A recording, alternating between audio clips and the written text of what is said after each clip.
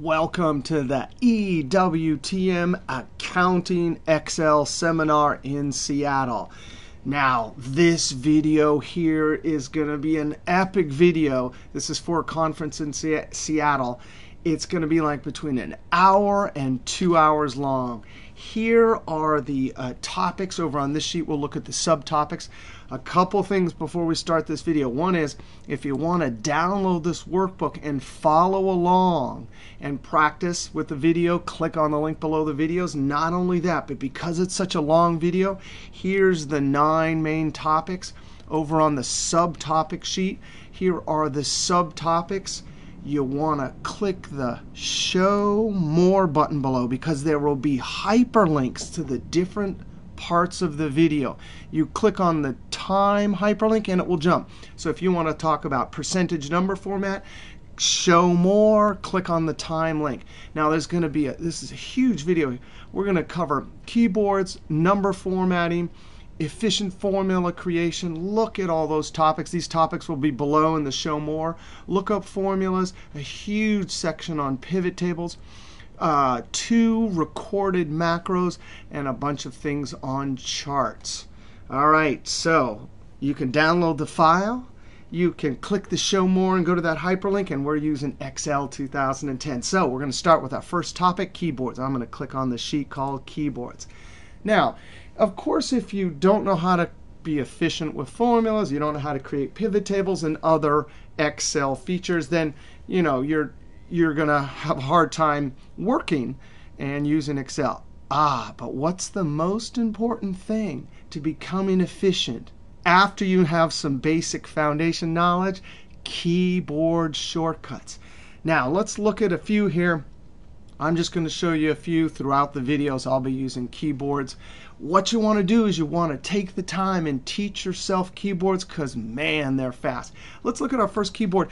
If I'm just looking at this data set and I don't know how many records there are, well, I could scroll down and look for the bottom, right? But no, you don't want to scroll down. Let's do Control Arrow. Control Arrow jumps to the bottom of the current region. It keeps going until it sees a blank cell and stops. If you Control Arrow now and there's nothing, it'll go to the bottom. Another really helpful keyboard shortcut is Control Home.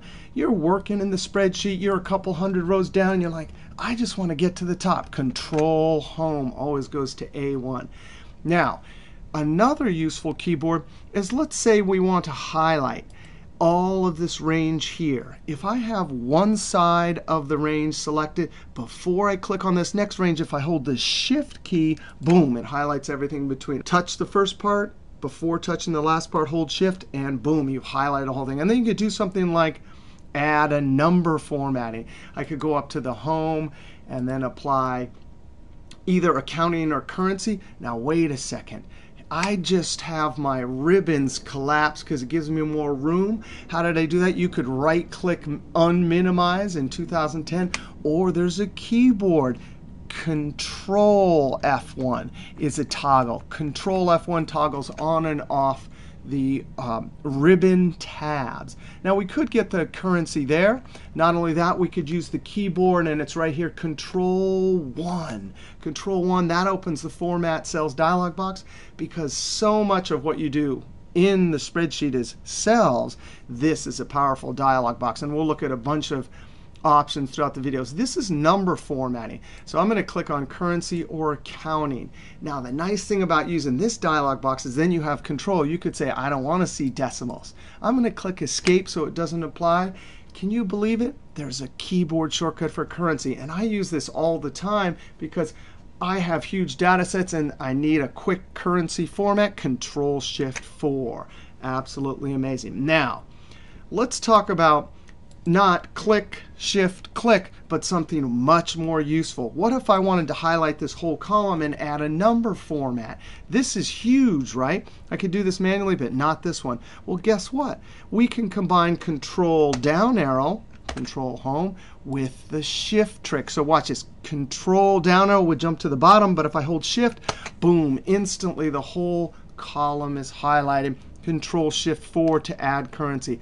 Unfortunately, there isn't an accounting a keyboard for the accounting number format. Now I'm going to Control F1. Currency and accounting, what is the difference? Currency has this floating dollar sign. Accounting has the dollar sign fixed on the outside. People like accounting number format because it lines up the decimals. But a lot of time these dollar signs here, you don't want them. Whoa, check this out. This is 2007, 10, and 13. Accounting number format is right there. It's not currency. That's accounting. And look at this. In earlier versions, this has always been here.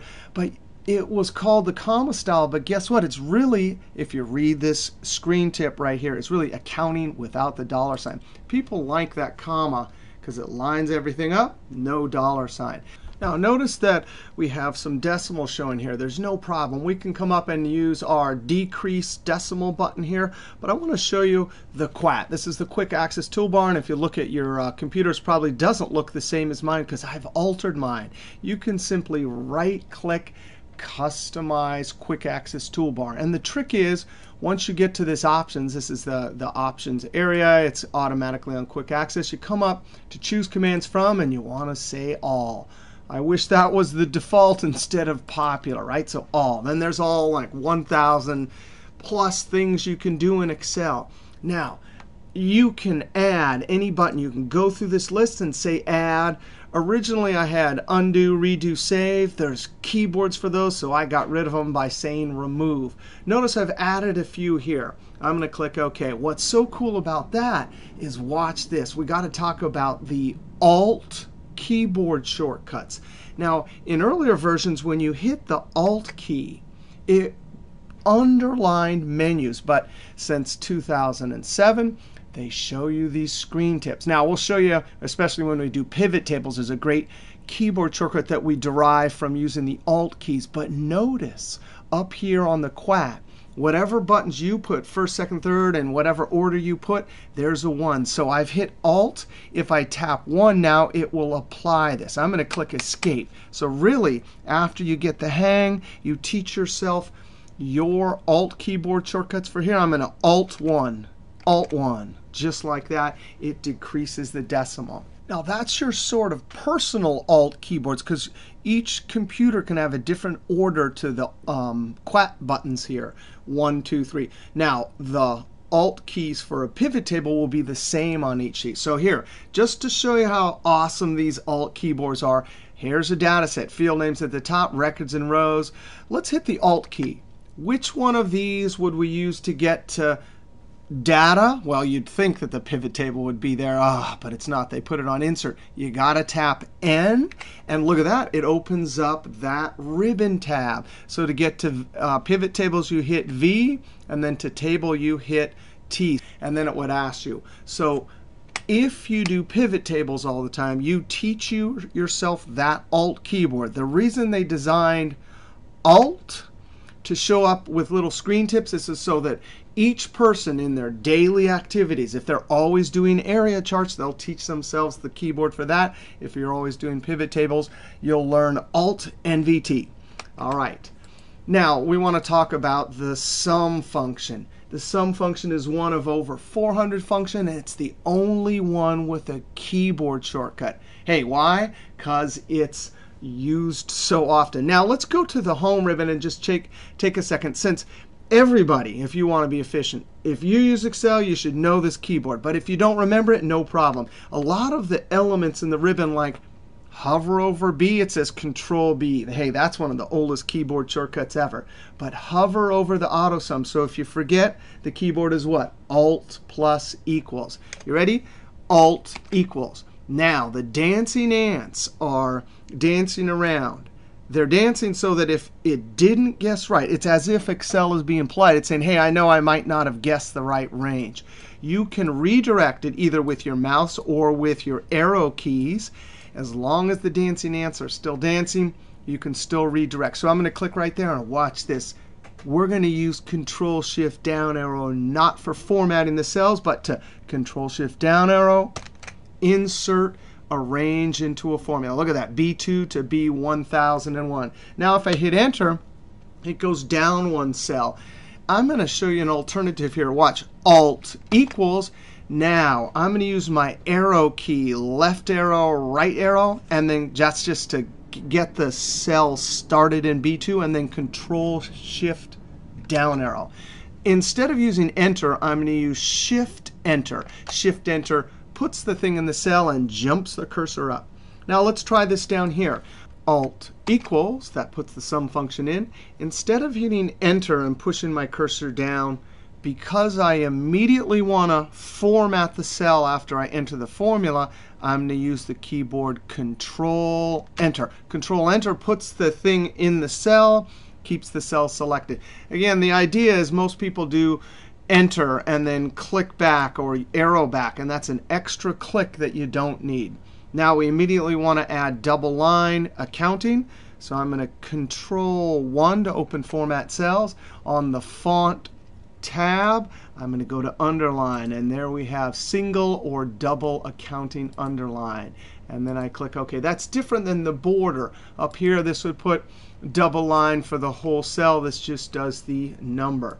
All right, keyboards, absolutely fundamental to being efficient in Excel.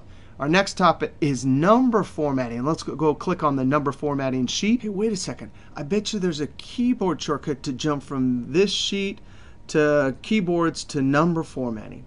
There is. If you're going to the right, Control Page Down jumps to the next sheet. Now watch this, Control Page Down.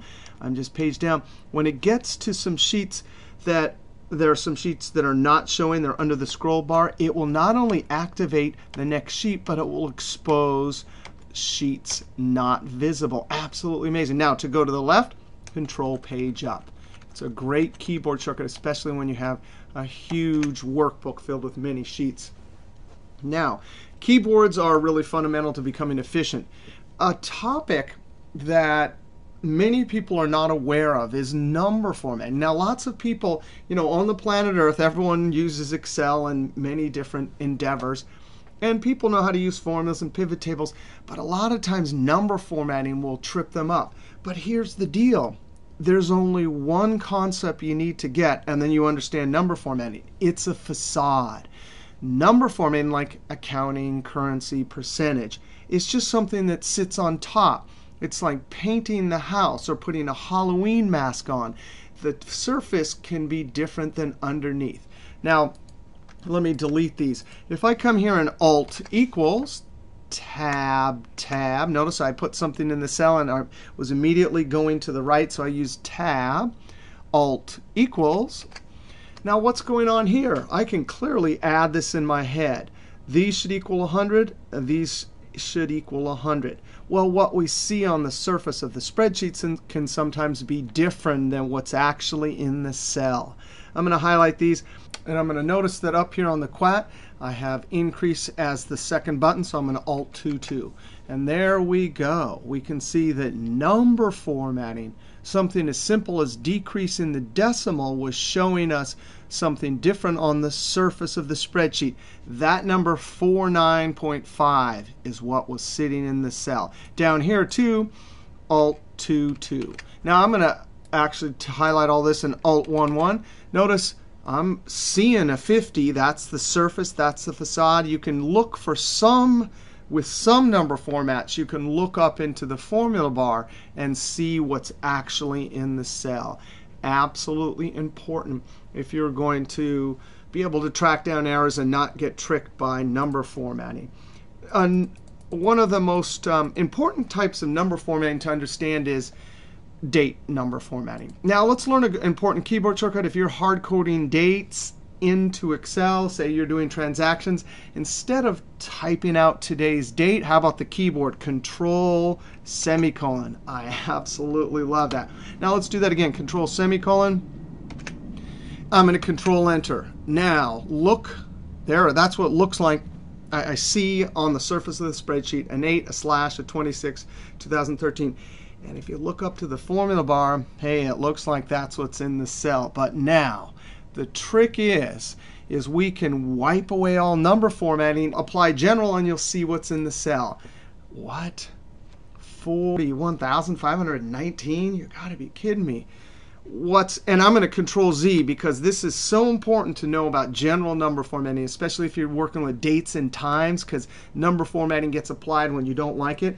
The keyboard shortcut is Control Shift grave accents or tilde. So Control Shift grave accents or tilde, and that applies the general formatting. Now that's pretty weird, but this is convenient. When they first started making spreadsheets, they wanted people to be able to enter dates into the cell and do date math, so we could subtract two dates and figure out how late an invoice was. The first day in Excel history is 1/1/1900. Day 2 is 1/2/1900. 9/4 is 41,521. So that's the day that the seminar will be given. This is the day that I'm shooting the video. So that's convenient. But again, there's this disconnect. If you click here and look up here, they didn't, for whatever reason, they didn't put the actual number there. Probably because most people would just say, what is that? But we know it's just counting. It's a serial number. 1, 2, 3, 4, 5, all the way up to whatever day it is since December 31st, 1899. So since that date, 1/1/1900 is 1. Since this date here, 41,521. Now, the reason this is so important is because, of course, we can do date math. I put whatever date I'm going to do, Control semicolon, and Enter. The way you do date math to figure out the difference between two dates, I'm going to type an equal sign, and I'm going to use my arrow keys, because if the formula inputs, the cells with the things you want to calculate upon, are close, it's more convenient and quicker to use your arrow key. So I'm going to do the minus sign and then up arrow. That'll give us the difference, and that's perfect for invoicing. That's the way invoicing or loans, days that a loan is outstanding. However, if you have a project, you have to remember to subtract the later date minus the earlier date and then add 1 back in. So anytime that the start date is included, you want to add 1 back in. Now, there is a keyboard shortcut for the current time. It is Control Shift semicolon, and that'll give you the current time. And actually, really cool, you can do Control semicolon space Control Shift semicolon, and that'll give you the date and time. Now let's just look at these two things here. I'm going to wipe away the number formatting and look at general, Control Shift tilde or grave accent.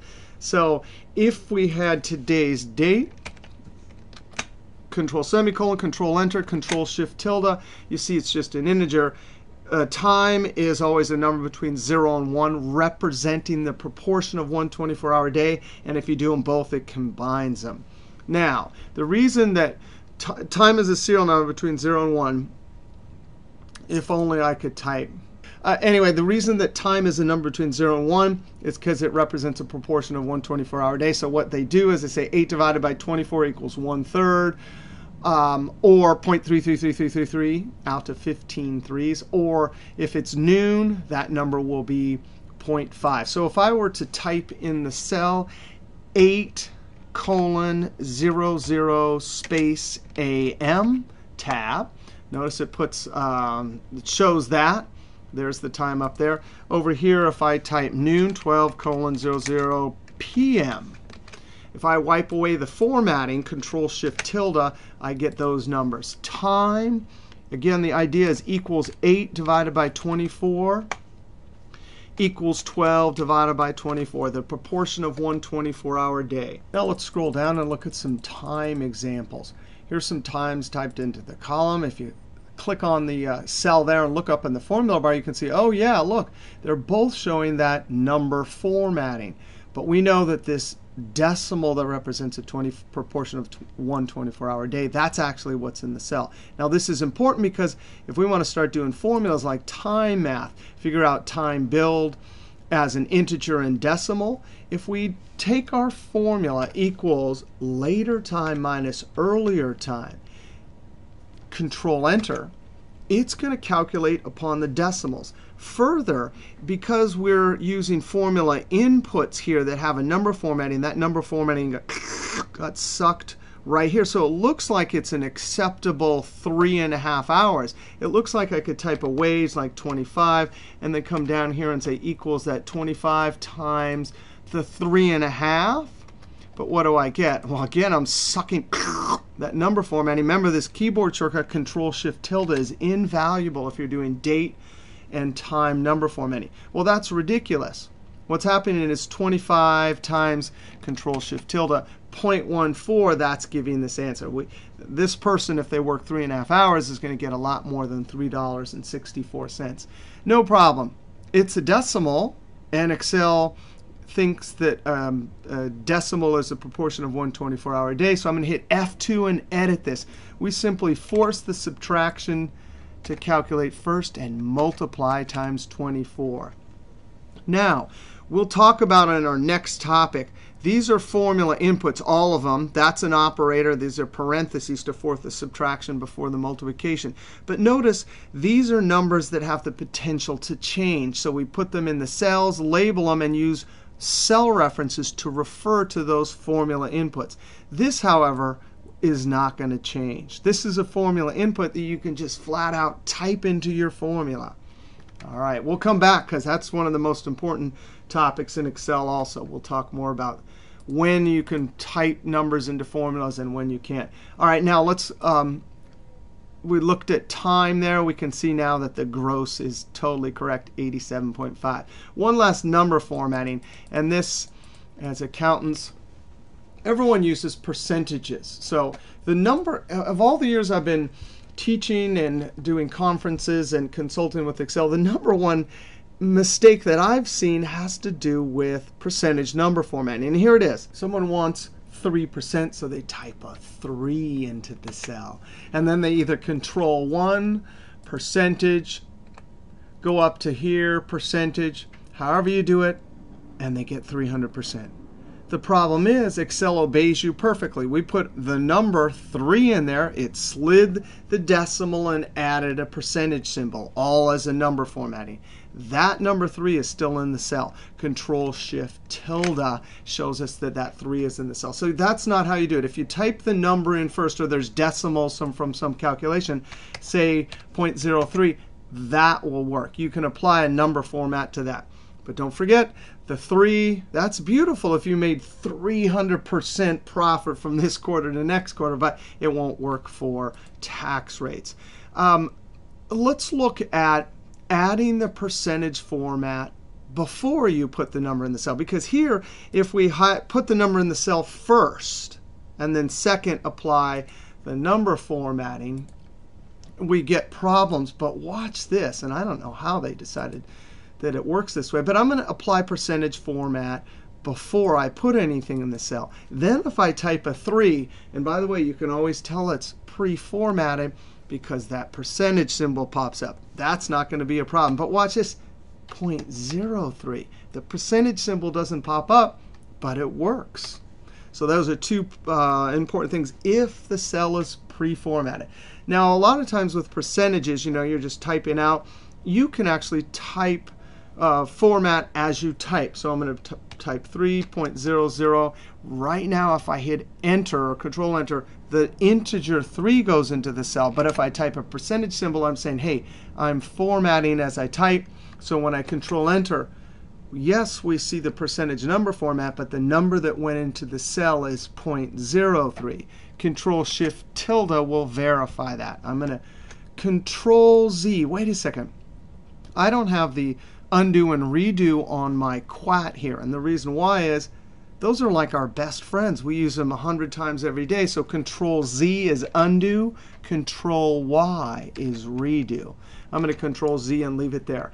Here's another big problem with percentage number format. Someone has done some calculation. They get 0.025. That's going to be some rate. They come up and they use this percentage button. Oh no, my 2.5% is converted to a 3. Again, it's just number formatting. If you're not aware that there's a disconnect between what you see on the top and what's underneath you, and you can get into trouble. Now, interestingly enough, this will show us 2.5 there. Up. So if you're looking up in the formula bar, you can see it's correct. But really, we should increase the decimal either with these buttons or with the quad. I'm going to Alt-2. By the way, Alt-1, you can prove that to yourself. That is not 3%. So equals 100 times 3% will give us $3, but formulas don't see number formatting. Now we want to go to our next sheet. I'm going to use Control Page Down, and we want to talk about formulas, and then we're going to look at some lookup formulas on this sheet. Now, we already alluded to Excel's golden rule, and it is if a formula input data of any sort can change, put it in a cell and refer to it with the cell reference. If it doesn't change, you can go ahead and hard code it into the formula. We saw an example earlier where we had times. Those could change, so we use cell references. And the 24 hours in our formula wasn't a formula input that can change, so we typed it in. Now this goes back to Bricklin and Frankson's original spreadsheet. Their idea was they didn't want to have to re-enter a bunch of variables into a formula if only one of them changed. So they created the first spreadsheet, VisiCalc. That's Excel's golden rule. Now, in the book I wrote, Slaying Excel Dragons, I have a huge chapter on formula. And what I've done is I've kind of taken a bulleted list of all the ideas from there. So if you want to read through this, you can. Here's all the type of things that can go into formulas. Those are formula elements. We have our math operators, our comparative operators, different types of formula. These are just the terms I use. We'll look at some examples of each one of these. Here is the order of precedence, or this is how Excel calculates a formula, which really comes in handy if you make complicated formulas. It can help to shorten a lot of formulas, or knowing this can help you track down errors. We have number formatting. We talked about that. Data alignment. Text is always to the left. Numbers are always to the right. That is an important default setting, which helps you track down errors like, are numbers really being considered text? Logical formulas, we'll see an example. The answer always gets spit out centered in the middle. That is a default setting in Excel. All right, let's look at some examples here. First example, just a simple example. We have annual insurance, and we want to calculate the monthly allocation. Well, I'm going to say equals formula input. That's a number that can change, and I'm going to divide it by 12. That's a formula input that probably is not going to change, so it's all okay to hard code this in. Now, I call this a calculating formula. It just means that gives you some number answer. There is an equal sign, cell reference, math operator, and a number that's not going to change. Now, let's look at violation of our golden rule. We want to calculate a tax, so we say, hey, take this amount times 0.125. Now, a bunch of you should be laughing, right? Because people all over the world since the beginning of spreadsheet time have been doing this. Why is it a bad idea?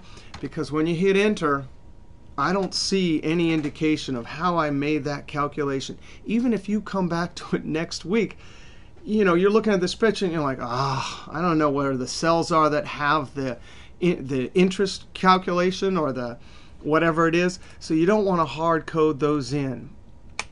A much better formula, of course, is, hey, let's take our amount times our rate. Not only that, not only do you want to actually put it in a cell, you want to label it also. So when you come back later or someone using the spreadsheet, they know what's going on.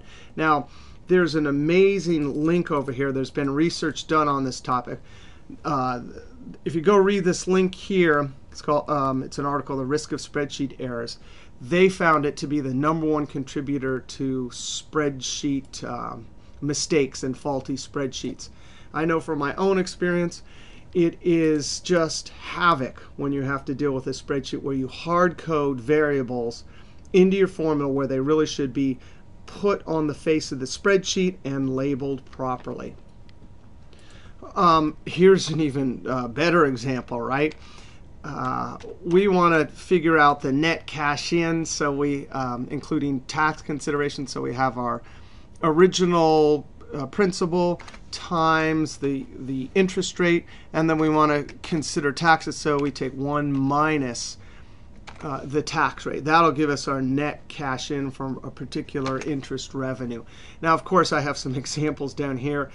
This is just not efficient to actually type those in, and this is even worse, right? Because so you've combined. If you have 0.0375, you come back later and you're looking at it, you don't know what the tax rate is, you don't know what the interest rate is. You want to, if you're building a spreadsheet, label, formula inputs, use cell references. All right, let's go look at our next example here.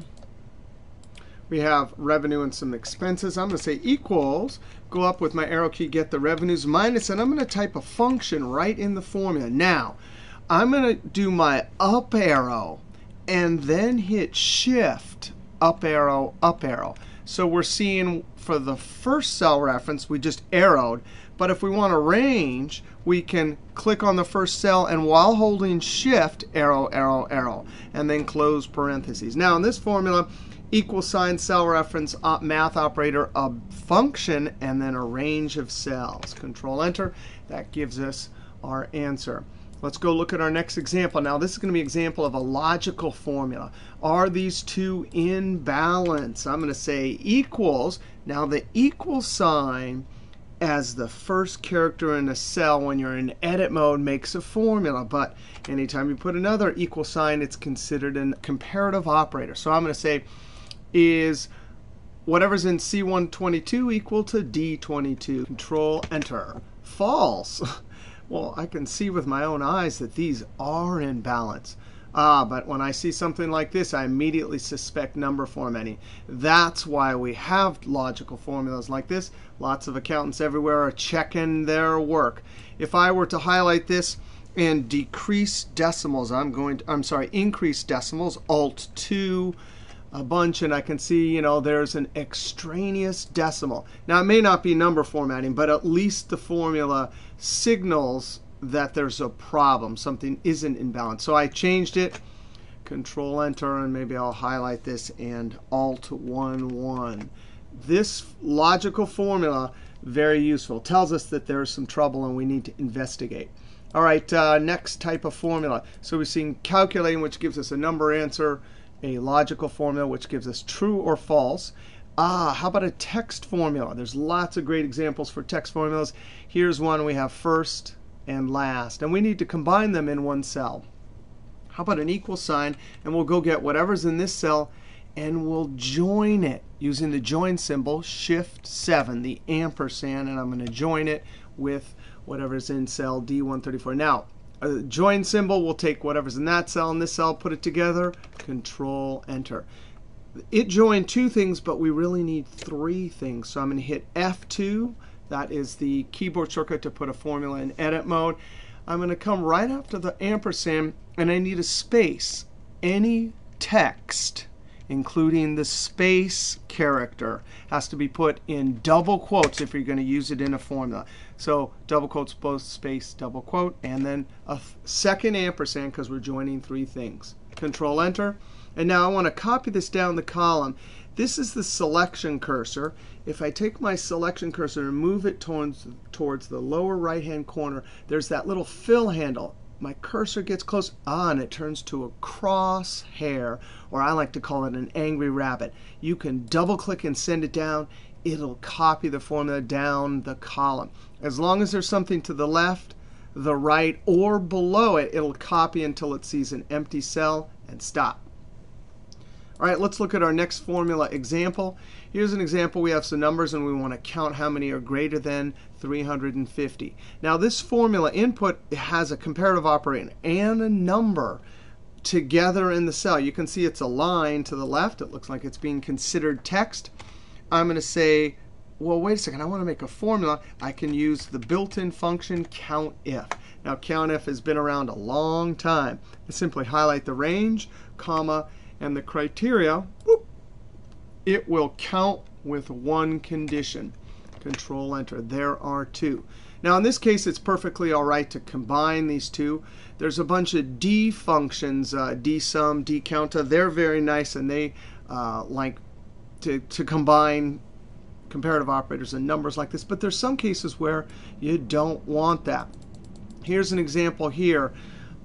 We have a 350 here, and we need to use that as a number in other formulas. So here we're going to use the same count if, but we're going to have to take our range and combine a number. I'm going to type a comma, get to the criteria argument. The number, but I need the comparative operator before it. So in double quotes, I'm going to say greater than, end double quote, and join it using the ampersand. That's the construction for functions like countif, sumif, countifs with an S, sumifs, average if. You can combine right in your formula. Now, if you know anything about formulas and you use sum product to do array calculations, this is not how you do it for those type of formulas. But for the countif and the formula similar, that's how you have to combine a comparative operator and a number formula input. Or actually, you can have other types of inputs too. That will give us the same thing. Now, why do we have to do it that way? Well, I have a formula over here. You know what? I'm going to show you the clear. So here's home. There's the clear. I want to get rid of all the formatting because it's hard to read that formula there. Clear. The eraser does everything. Actual content, either formula or data, and the formatting. Clear formatting does just the formatting, and clear contents, that's like the delete key. So I'm going to say clear formats. And if I put this in edit mode, I can see I've joined some text and what's ever in that cell. What's nice about this, and I'm going to Control Z to put that formatting, is if I come here and type 475, enter, our text formula updates, our calculating formula updates. So that's awesome. If we had a comparative operator there, this formula wouldn't work out so well. All right, let's look at our next formula example. We are going to look at the SUMIFS function. Now in 2007 and later, there's SUMIFS, COUNTIFs, and average ifs. They all make calculations with one or more condition. Now let's do a formula here. We want to add from this column based on two conditions. I'm going to type equals SUM. Now notice there's this drop down. We've seen it a few times already, but I haven't mentioned it. You can arrow through this, and once you find a function you want, you can hit tab. Now let's just look at SUMIF. This has been around forever. It only adds with one condition. Notice the screen tip range and sum range. I'm going to backspace, down arrow, and hit tab and compare that. This is a screen tip, and the actual descriptions in the screen tips are much more explicit. Sum range, criteria range. It's clear which is which. So not only is the screen tip more polite, but we can do one or more conditions. So I tend to use SUMIFs all the time now for one or two or three conditions. Now the sum range, I simply highlight the range there, comma, criteria range. Now this is and criteria, which means both conditions must be true. You can enter them into the SUMIFS function in any order you want. I'm going to say the sales rep column for criteria range, comma, and then the criteria for that column. Criteria 2 will be product. That's the whole range, comma, and then the criteria will be criteria 2. Control Enter, and there we go. If we change this, of course, it will update. There aren't, Celia did not sell any product 2s. All right, so look at our next example. Hey, we're going to use the SUMIFs again, but we want to talk about between criteria. Here's a column of dates, and we want to count between a lower and upper date. So I'm going to come here and use SUMIFs. The sum range, hey, we're counting units. And guess what? The criteria range 1 and 2 will both be dates, comma, and the criteria. Now notice what we did here. I actually typed this out. Greater than or equal to 9/22. So this is text. But the SUMIFs will properly interpret that as greater than or equal to that date. That is not a serial number sitting in the cell. It's actually text. That'll be our first criteria. Criteria range 2 is the date, and there is our upper value. Now notice we've included an equal sign. There's no single greater than or equal to or less than or equal. There's two characters in both of those cases. When you're doing between criteria, you got to be careful. Sometimes you want to include the upper and lower. Other times you want to only include one, either the lower or the upper. All right, Control Enter, and that will add between those two dates. If you have actual serial numbers, then you have to do the construction where we use comparative operators and join them to our criteria. All right, so our criteria range both time is going to be dates. And watch this. For our criteria, I'm going to say greater than or equal to all in double quotes and then join it. This is a serial number. So up here, SUMIFs properly interpreted this text. Here it will properly interpret the serial number joined to the text. Now, watch this. Here's a great trick. If you have a certain function argument that you have and you want to highlight, you can click on the screen tip and highlight it. Not only that, but you can evaluate it to see what it is, what it evaluates to, what the formula thinks it is. I'm going to hit the F9 key. That's evaluate. Now, I want to immediately undo that using Control Z, but just for a moment, see, that's much different than this. And SUMIFs, COUNTIFs, all those functions will interpret it correctly. Control Z. All right, comma, we get our date range for a second time. Now I'm going to do criteria in double quotes, less than or equal to, in double quotes, join, and there's our serial number. Close parentheses and Control Enter. Very useful. Sometimes you have to summarize by months, and you can have a column of begin and end, or years, or whatever it is. Now let's do our third example. We want to count between 1,000 and 1,500 all of the units that fall within this category. For this one, however, we will include the lower limit but not the upper limit. So we'll see some ifs. We're going to get our sum range, and guess what? All three times we will highlight the units column. So sum range, and then we have two criterias on this. Between criteria is one way to think of it, and criteria. Both of these have to be met. So double quotes, greater than or equal to, end double quotes, and join it to the lower limit. And we'll highlight the units for a third time. That's our criteria 2, comma, and then greater than in double quotes. Join with our upper limit. All right, and there we, that's the sum of all of the units that were between these upper and lower. All right, useful to do between or and criteria like that. Let's go ahead and look at our next example. This is an example where we have a new function in Excel 2010 called Workdays International. Now what we'd like is to be able to count for a project between a start and an end. We have some holidays, and our weekend is Sunday, not Saturday and Sunday. So we use the net working days. Now, net working days has been around long before 2010, but it only considers the weekend, Saturday and Sunday. So this new function is just awesome. Down arrow, tab. We give it our start, our end, comma, our weekends, and there it is, this beautiful drop down. We can select whichever we want. I'm going to double click 11. Finally, our holidays. I'm going to go ahead and highlight, and notice some of them are empty just in case next time we use this template we need some extra holidays there. Those empty cells will not interfere with the correct calculation. Now, we're going to copy this formula down the column, and these two are relative cell references. As we copy down, the formula needs to look 2 to my left and 1 to my left. But this range needs to be locked or absolute. Now, the way you do that is you add $signs for all of the column and row references. Now, the quick way to do it is just hit the F4 key. Boom, it puts the $signs in everywhere. That means when we copy this, it will not move relatively. Control Enter.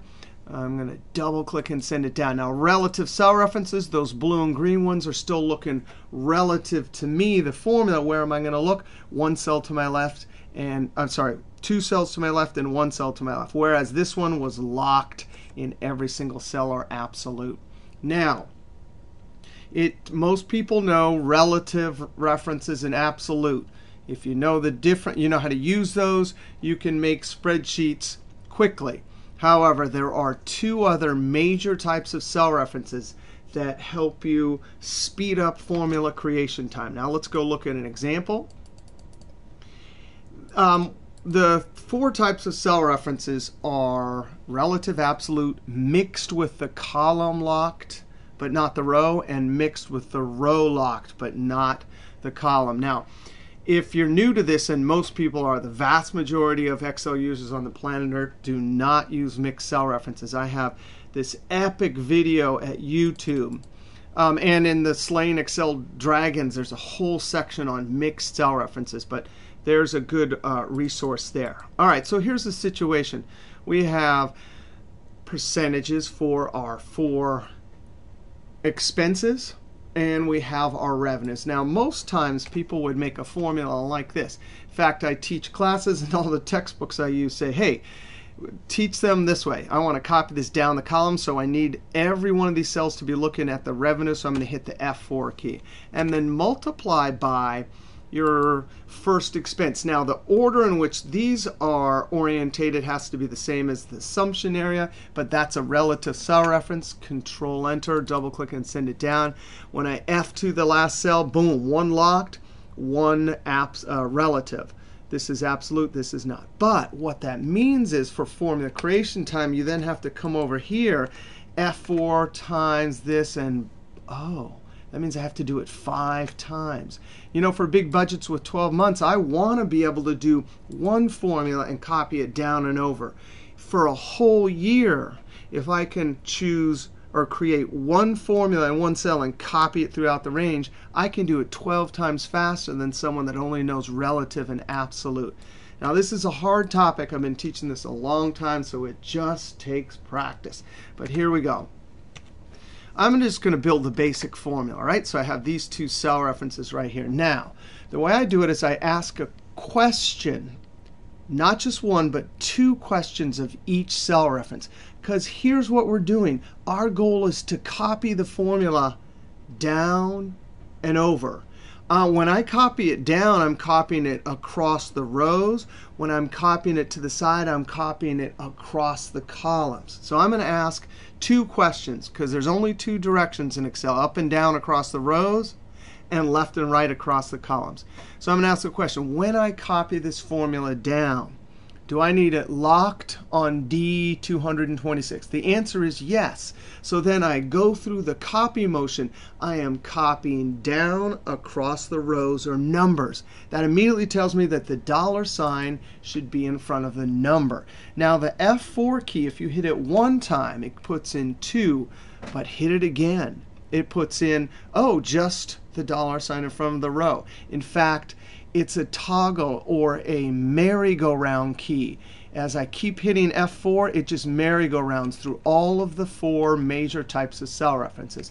So I'm going to stop with only the $ in front of the number. That means when I copy it down across the numbers, it's locked on 226. Now, the second question is when I copy it to the side, do I want it locked or do I want it relative?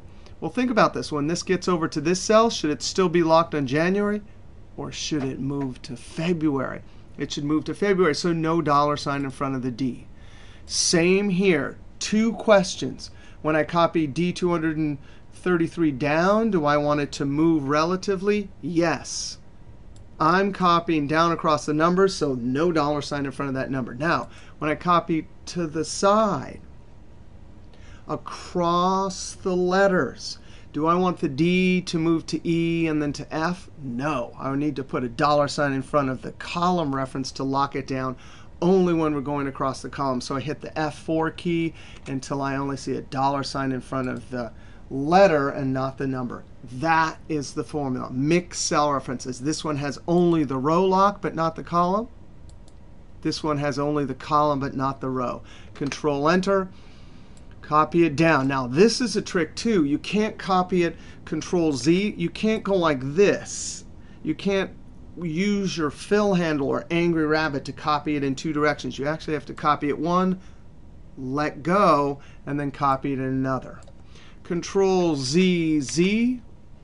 I'm going to delete it. Another way to do this, if you highlight all the cells that are going to get the one formula, and then the active cell you build your formula, equals up arrow, F4, F4, times, down, down, down, F4, F4, F4. Now I have my formula in the active cell. To populate it into all the cells, I use Control and Enter.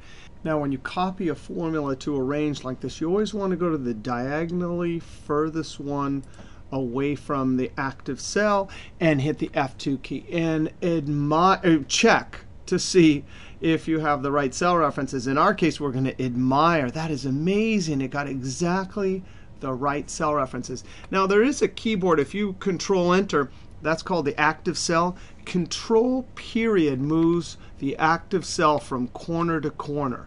So I can use Control period, period, and then F2 to check it. By the way, that Control period is great for huge data sets when you need to go around the edges.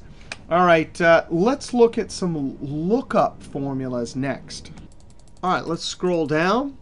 Our first example will involve the lookup function VLOOKUP. Now, lookup functions and formulas are usually taught in an advanced Excel class, but they're not that hard. Let's look at a simple example we've all done. We've all done lookup sometime in our life, whether looking up an employee's name to get a telephone number or a product name to get a price or a tax table or something like that. In this case, in this cell, we're going to have to look up this product for, find it in the first column.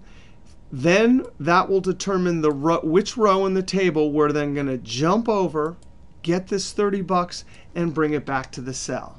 That's fundamentally what lookup functions do. They look something up, retrieve something from a table or column.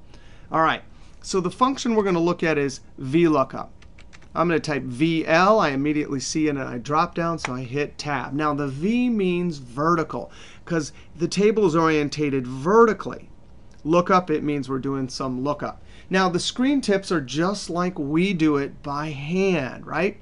Lookup value, that's just the thing we need to look at, remember in our brain, comma. The table, well, we need to know where the table is. Now, this table, first column has the thing we're going to actually match. We're getting a match. Product 4, that tells us row 4. The second, third, fourth, fifth, or sometimes there's big tables like employee data. There may be many columns. In our situation, we just have a 2-column table, comma, column index number. That is which column right there has the thing we want to get and bring back to the cell. Well, for us, it's 1, 2. So you simply type a 2 here. If this was a tax table and our table had 5 columns and the tax rate was in the 4th column, you'd put a 4 there, comma. Now you have approximate match. That's for income taxes and commissions and things like that, or exact match. When you're looking up text or tables that are not sorted, you use exact match. Now, this table is technically sorted, but we want to exactly find PRO space 4. So we're going to use exact match. Now, if the table was always sorted and you wanted to find exactly product space 4, you could use approximate match. And in fact, if you have lots of lookups and the tables are huge, it's advantageous to sort your first column and use approximate match. But in most cases, you don't want to risk it. You want to just look up exactly product 4 and use false. Now, another thing, false also can be represented with a 0, and true can be represented with a 1. So I tend to use a 0 instead of false when I'm using exact match. That also matches some of the other lookup functions that require you use a 0 for false or exact match. All right, so VLOOKUP, that's what it looks like. Boom, it got the 30. If I change this to 2, it goes over, it finds the 2, jumps over the second column, gets it, and brings it back to the cell. Now, what if you're a bad typer like I am and you type no space? The VLOOKUP function and the other lookup functions are polite. It says, hey, it's not available. Hey, I couldn't find that in my list. So what we would like, instead of having to type a space, is we'd like to avoid that in the first place. So we can add something called data validation list. Now, the great thing about VLOOKUP is we already have the table here. That list says exactly what things should be allowed in that cell. In that case, we can simply highlight the cell, go to Data, and then Data Validation and Data Validation. Now, you could learn the keyboard, Alt keyboard shortcut in this version, and it's a good keyboard shortcut. But if you are a keyboard junkie, the keyboard shortcut from earlier versions of Excel is shorter than the Alt keyboard you would use in 2007 or 10. It's Alt-DL. Alt-DL. Now the default is allow any value. We don't want to allow any value. We want a list. Now there's a bunch of other cool things that data validation can do, but in this case we want a list. There's the source. We simply click in this text box and then highlight our range. Now notice there's an in-cell dropdown. That'll be awesome and convenient. You could put an input message, which means as soon as you selected the cell, a message would show up. You could even put an error alert. Type whatever you want here and there. And then if you type something incorrect, this will pop up in the dialog box. You can even have a little fun with that. I'm going to click OK. So now look at this. If I select product 3, it instantly updates, and I pretty much can't put something that's not from the dropdown. Now technically you can copy and paste from another cell and overwrite the data validation. But if I type something here, that message pops up. Pretty cool. All right. Now, what if we didn't have data validation?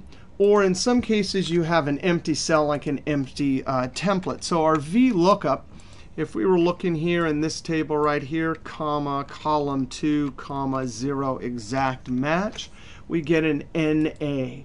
So in some and product 10, as we saw, that's going to be NA2. So in some cases, you don't want to see this NA. You want to see something different. There's a great function, XL 2007 or later, if error. Now the great thing about if error is it just evaluates the VLOOKUP. If it's not an error, it will deliver that to the cell, the result of the VLOOKUP. Otherwise, you come to the end and you tell it right in if error, hey, what do you want to see in the cell if it's an error? Now there's a couple ways we could go. In fact, there's all sorts of things we could put here. Double quote is the syntax for nothing. That is just like we saw our text formula elements earlier, except for there's nothing there, not even a space. It's a null text string with 0 length. So it'll show an empty cell. You could also, if you had data validation, put something like select. Well, that wouldn't pop up. You might put something like not in list. So in this case, we're not using data validation, not in list. All right, but if we put product 3, boom, it goes and gets the price. All right, now that's exact match. Approximate match. You have all sorts of situations where you have a table. Could be commissions, like in our situation right here. So these are the different amounts. These are the commissions you get. Or tax tables, lots of other examples. Square footage tables, for example. But here, the trick is you actually have to list the items in ascending order from smallest to biggest. And really, when you think about looking this up, we need to get the commission rate and put it here. Well, if we're looking this up, which one of these categories does it fit within? Because VLOOKUP is going to require that we put the numbers this way and not some category like greater than or equal to 2,000 but less than 10,000. Now, if you have your table set up that way, you have to have it as an extra column that's not included in the lookup. But here's the deal. This is really convenient. And here's the way to think about it. If we do equals VLOOKUP and look this up, do an approximate match, what VLOOKUP is going to do is take that number, race through the first column in the table, and when it bumps into the first bigger number, it knows to jump back. Now, technically, that's not what it does. It does a search where it divides the table in half, and it's actually really fast. It doesn't have to look through every item like with an exact match. But for understanding, races down, bumps into the first bigger one, and jumps back a row. That's how it determines the row with approximate match. That's why we were allowed to have gaps in between. There's lots of numbers between 2,000 and 10,000 that we might consider for a commission rate of 0.04. All right, so the table's the same. We still only have a 2-column table, and the second column has the thing I want to retrieve. Now we can put true, but we don't really have to, or a 1, but we don't really have to. If you know the default for this function, you can leave it out. The default is approximate match. Now, there's a hint in every screen tip. If you see square brackets around the argument, that means if you know what the default is, and that's what you'd like, you can just flat out leave that argument out. So when doing approximate match, we don't need that last argument. Only 1, 2, 3, the first 3 arguments. And so now whatever we put in here, 2,500, 7,000. But if I type exactly 10,000, what it does is it has to take this, race through the table. When it bumps into the first bigger one, it jumps back one. Two other examples. If you in this case, you would never put a negative number. But if you put a number smaller than the first one, it's going to give you an NA. But conveniently, of course, someone could sell more than 15,000. So the way it's programmed is if it's bigger than the last one, no problem. It races through. It can't find a bigger one, so it just takes the last one. All right, so that's approximate match. Let's look at another great example for lookup. Oftentimes, you have a table, and you want to retrieve multiple records. But look at here. If I'm doing VLOOKUP to look up this ID, so I'm going to find this third row right here. Well, the first name is in the second column. The last name is in the third column. And the email is in the third, fourth, fifth, sixth, seventh, eighth column. So I could easily do this.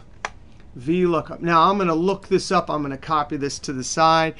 F4, that's perfectly all right here because you're going to copy it and it'll be locked. If you want to be hardcore, we only need the column reference C, because as we copy this way, we're not copying it down. We only need the C lock. Our table, I'm going to highlight the whole table. F4 to lock in all directions because I'm going to copy this formula. Now, right now, first is 2. So I'm simply going to do 2, and then comma 0 for exact match. All right. Yeah, so these are not sorted, so I'm not going to mess around and do that. But watch this. As I copy it over, then I can come and change this one to 3 and this one to, I think that's 8, right? So there we go. We have built a formula to retrieve a record or some information from a record. When I change the ID here, it all changes. Now, in many cases, especially if you're doing this all the time or you have lots of formulas, you don't want to have to hard code this in 3 or go and edit them. Not only that, but sometimes you have situations where this formula input, it should be a formula input, and we shouldn't manually have to say, hey, that's in the second column.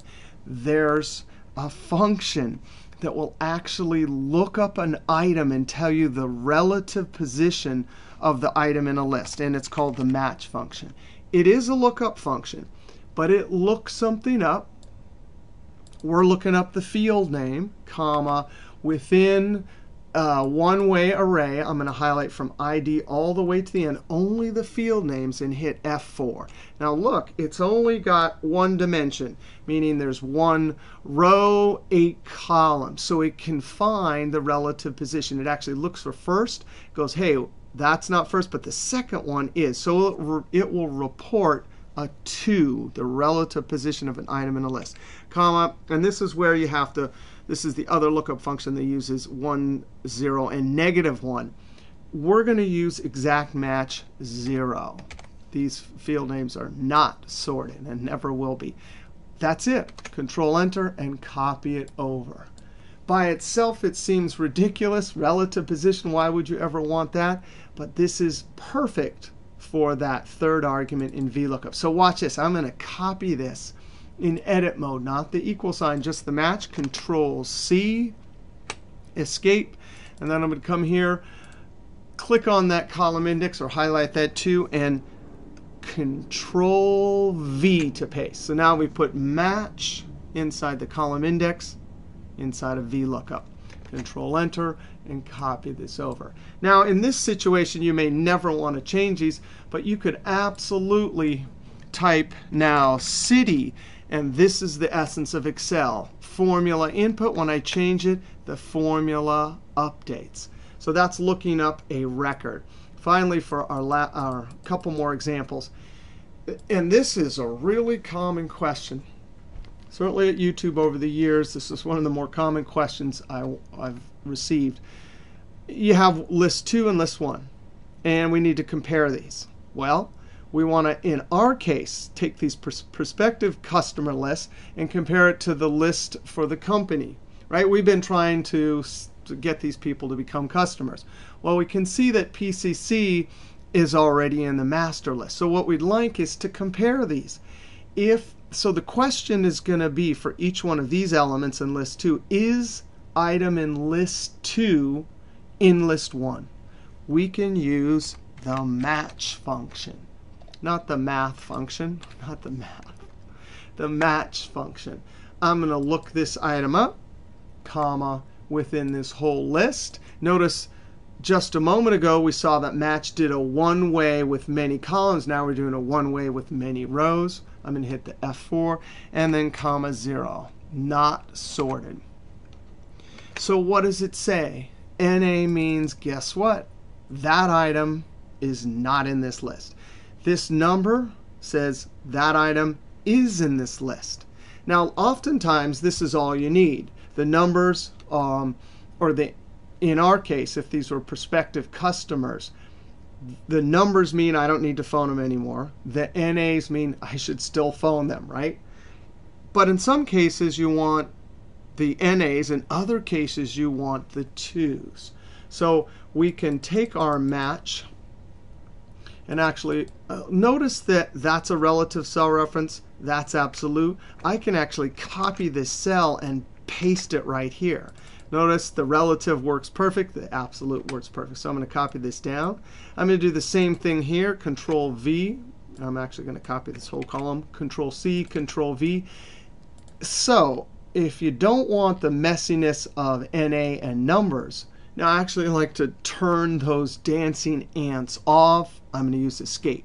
Now this is the same question we had up here. Is the item in list 2 also in list 1? So I want to know, is PCC here? True. So I'm interested in the numbers. So I can put match inside the is number function. There's a set of logical functions that start with is. And these functions will deliver true or false. Because it's is number, the numbers will get a true. The NAs, or anything that's not a number, will get a false. If you're interested in the NAs, which if you had a customer list, these are the people I still want to call. In that case, an NA is good. And sure enough, is there an is NA? You betcha.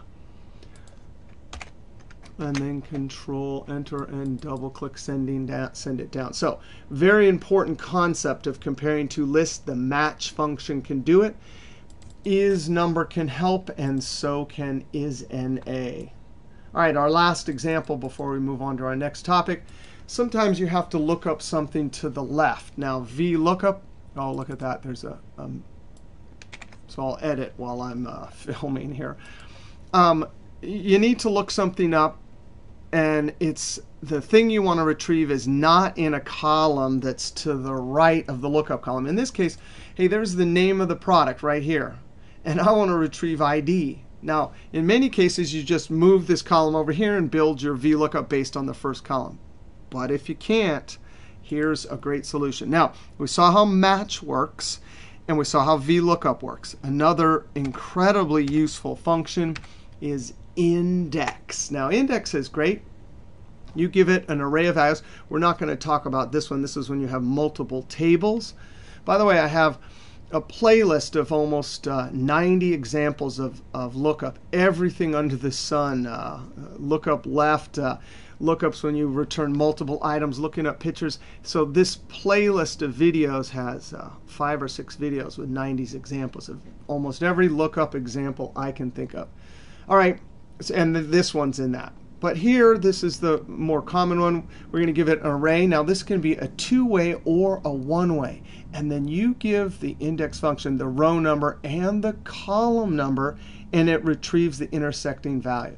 Now, in our case, we're going to use the array of values that we want to retrieve is only going to be one way. So I'm simply going to highlight 1, 2, 3. There's one column and 3 rows. Then I simply tell it which row the item is in. Well, guess what? Match comes to the rescue. I say, hey, match, look up boom 3, comma, within the product column. It'll determine 1, 2, or 3. Feed that as a relative position. And I'm going to assume these are not sorted.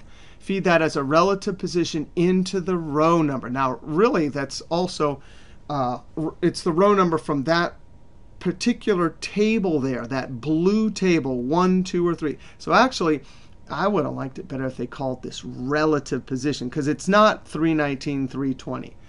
Okay, so match. And by the way, we can highlight this, and let's do our evaluation trick, F9. It's telling the index, please go get the third item from this array right there. Now, be sure and undo this, Control Z. You don't want to leave that hard-coded. We don't have a column number. We're not doing a two-way lookup, so we can simply leave that out. That's a lookup left. That's a great solution for that. Notice here I used the indent feature right there, because sometimes it's annoying when you're selecting and if with this drop-down kind of hangs over. There's other ways to solve this. Sometimes people put extra columns. All right, that's a lot about formulas and lookups. Now let's go over and talk about pivot tables. Let's click on the sheet PT Data. Oh, pivot tables, the most powerful feature in Excel. And guess what? The rumor for pivot tables through the history of pivot tables, and even back to Lotus Improv, is that they're hard to create. And I'm here to tell you they are not hard at all. A few simple tips, and you will see that pivot tables are like the easiest thing and the most powerful thing in Excel. Now, before we can look at pivot tables, you first got to understand that the data that you're going to use for a pivot table has to be in a certain format. You have to have field names at the top and records in rows. Now, the field names don't necessarily need to be at the top, meaning the first row here, but they do have to be at the top of each column.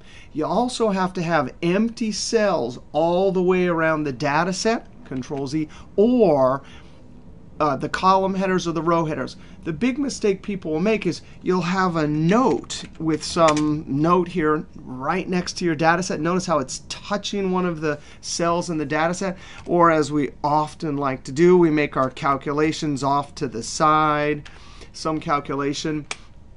You cannot do that. I'm going to Control Escape and then Control Z. You got to have empty cells all the way around, or column headers or row headers. You also don't want to obviously have an empty column or row.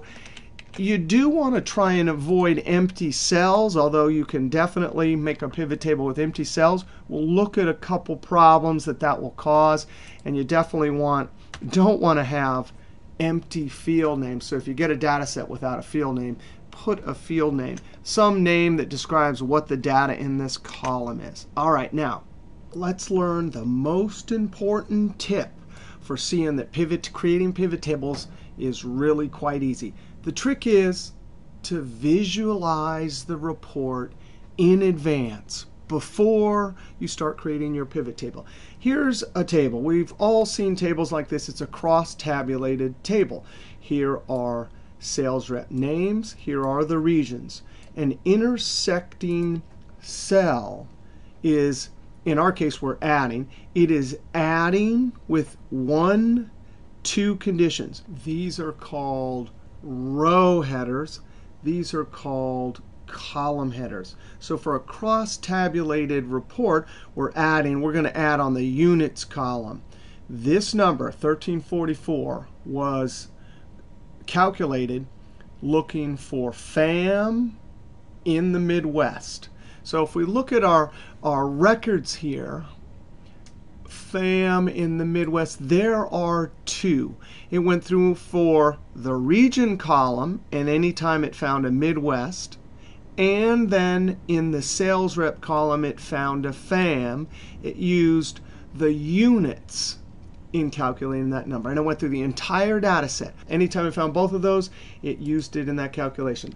All right, so what's so important about visualizing in advance? These are row headers. At the head of this row is FAM.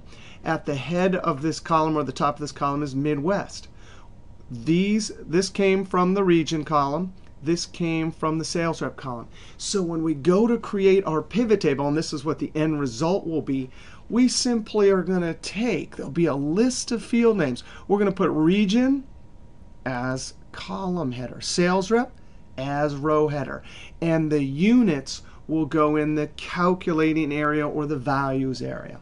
All right, let's do it. Let's see a pivot table. I'm going to click in a single cell. I'm making sure that there's empty cells all the way around. In fact, control down arrow, right? OK, I'm good. Control home. Any single cell will work. Now I'm going to go to Insert, Pivot Table, Pivot Table. I'm going to use my keyboard shortcut from now on, Alt-NVT. We learned that earlier in the keyboard section. Now, this dialog replaced earlier dialogs that had 3 steps. It's guessing, and it will always guess right if you have blanks all the way around and column headers or column headers or row headers. So it will always guess right. We don't have an external source, so we're not going to click there. We do want it on a new sheet. We'll see later how you can put it on an existing sheet. You simply click here. You got to be careful, though, because if there's anything below it, it might get replaced. I'm going to say New Sheet and then Enter. Now watch this. Alt-NVT, Enter. That's how it should go for you after you create pivot tables for a while. Now it immediately puts Sheet 1. I'm going to go ahead and call this First Pivot. Now, obviously, if you had a particular name, you might give it a better name. But naming sheets is always very important. I just double-click that and typed and hit Enter. All right, now, this is the field list. And check this out. They give you all of the fields here. That's why they're so important. How would you know where to drop the fields if they didn't have names? And look at this, row labels. And it even gives you a little color-coded picture.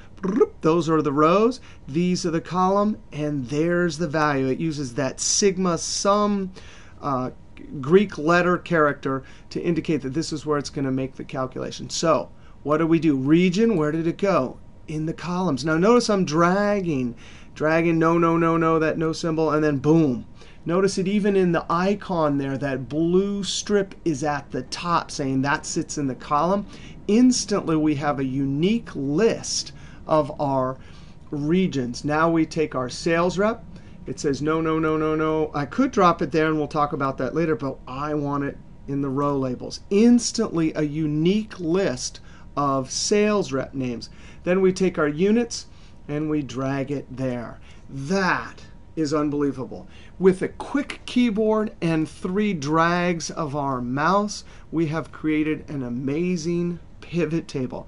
And that really is how easy it is. Again, and it also depends on you understanding row labels, column labels in a cross-tabulated type of table. Now, immediately, in 2007, 10, and 13, there's a problem here. It says row labels and column labels instead of listing the field name. So you immediately, you just have to have this as an automatic reflex. Go to Design, go to Report Layout, Show in Tabular Form. And you know, there's no way that I've ever seen to set this as the default, but watch. Boop. Much better. Much better. We can see the field names there. Now, we'll do that many times throughout this video, so we'll get used to it. But there you go. Now we have our cross-tabulated pivot table. Now, notice that we have some numbers here. If we wanted to add number formatting, we could highlight this and do Control 1, but that would format the cells only and not the actual fields. So the more efficient way to do this is, and there's a few ways to access field settings. You could go to the Options, Pivot Table Tools, and Field Settings. You could go right-click Value Field Settings. That's what I tend to do.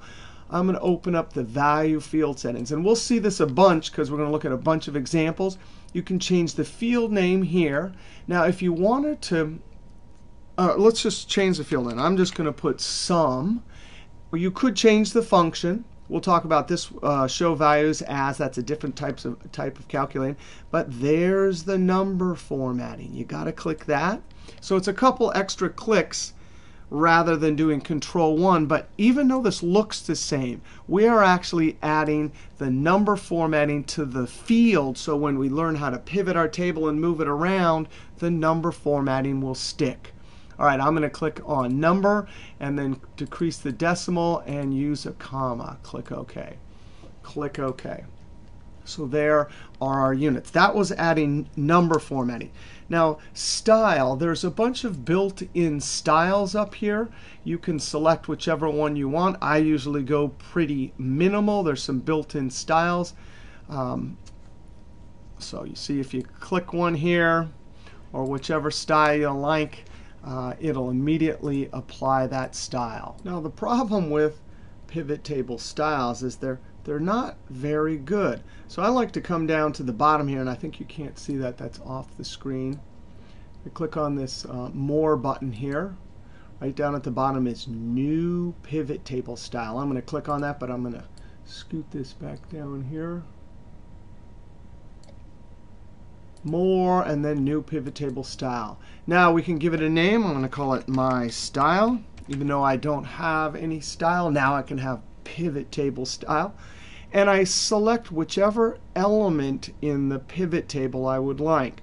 Now you can read through this list and format whatever you want. I tend to be a minimalist. I'm going to select header row. That's this right here. Click the format. And I have font, border, and fill. I'm going to do a dark fill. If I do a dark fill, you've got to have a light font. Click OK. Scroll down. There's a bunch of great things. Column subheadings, row subheadings. I'm just going to go right to the bottom. That's the very bottom here, grand total. Say format, and let's do some borders. A thick dark line at the top, double line at the bottom. Click OK. If you don't like your formatting, you can click Clear and start over. There's a preview here. I'm going to click OK. Set as default pivot table quick style for this document. I like that, but I'm not going to do that. I'm going to click OK.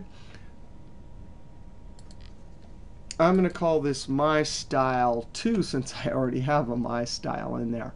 All right, click OK.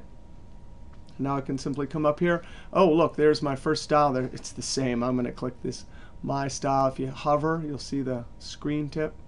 My Style 2, and instantly I have created my own style. I'm not limited to these built-in styles. Now, two more things about a pivot table. The first is, hey, why do they call it a pivot table in the first place anyway?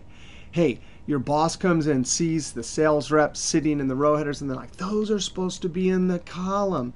No problem. You can pivot the report. You simply click and drag the field and drag it to whichever section you want. Now notice down in the row, I see that gray bar. I can drag it below or above. If I drag it above, I get two fields dropped here, and look at that. Sometimes this is just the report you want. Of course, the boss doesn't want it this way, but I got to show you one other thing about this particular view here. There's these collapse buttons. So you can collapse and see not only the individual detail for each employee, but you can collapse them and see just the East total. You could also right-click, expand or collapse, and here it allows you to expand the entire field or collapse the entire field. So just like that, you can pivot your report, expand entire field.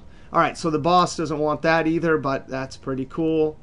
Pivoting. Now I'm going to drag the sales rep up to the column labels, and boom, the boss has exactly the report they want. Now, what if, in this case, we're adding, right? We're adding on the units column based on two conditions. What if I wanted to change the calculation to average or count? I could simply come up to Options, Field Settings. I could right-click and summarize values by.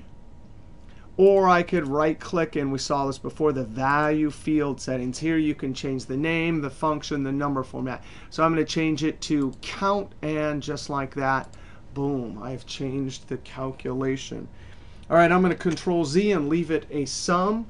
All right, let's go to our actual data sheet. I'm going to click on this PT data, and we're going to create our second pivot table. Now, with this pivot table, we want to make a calculation based on 3 conditions, and we want to see how to do filtering.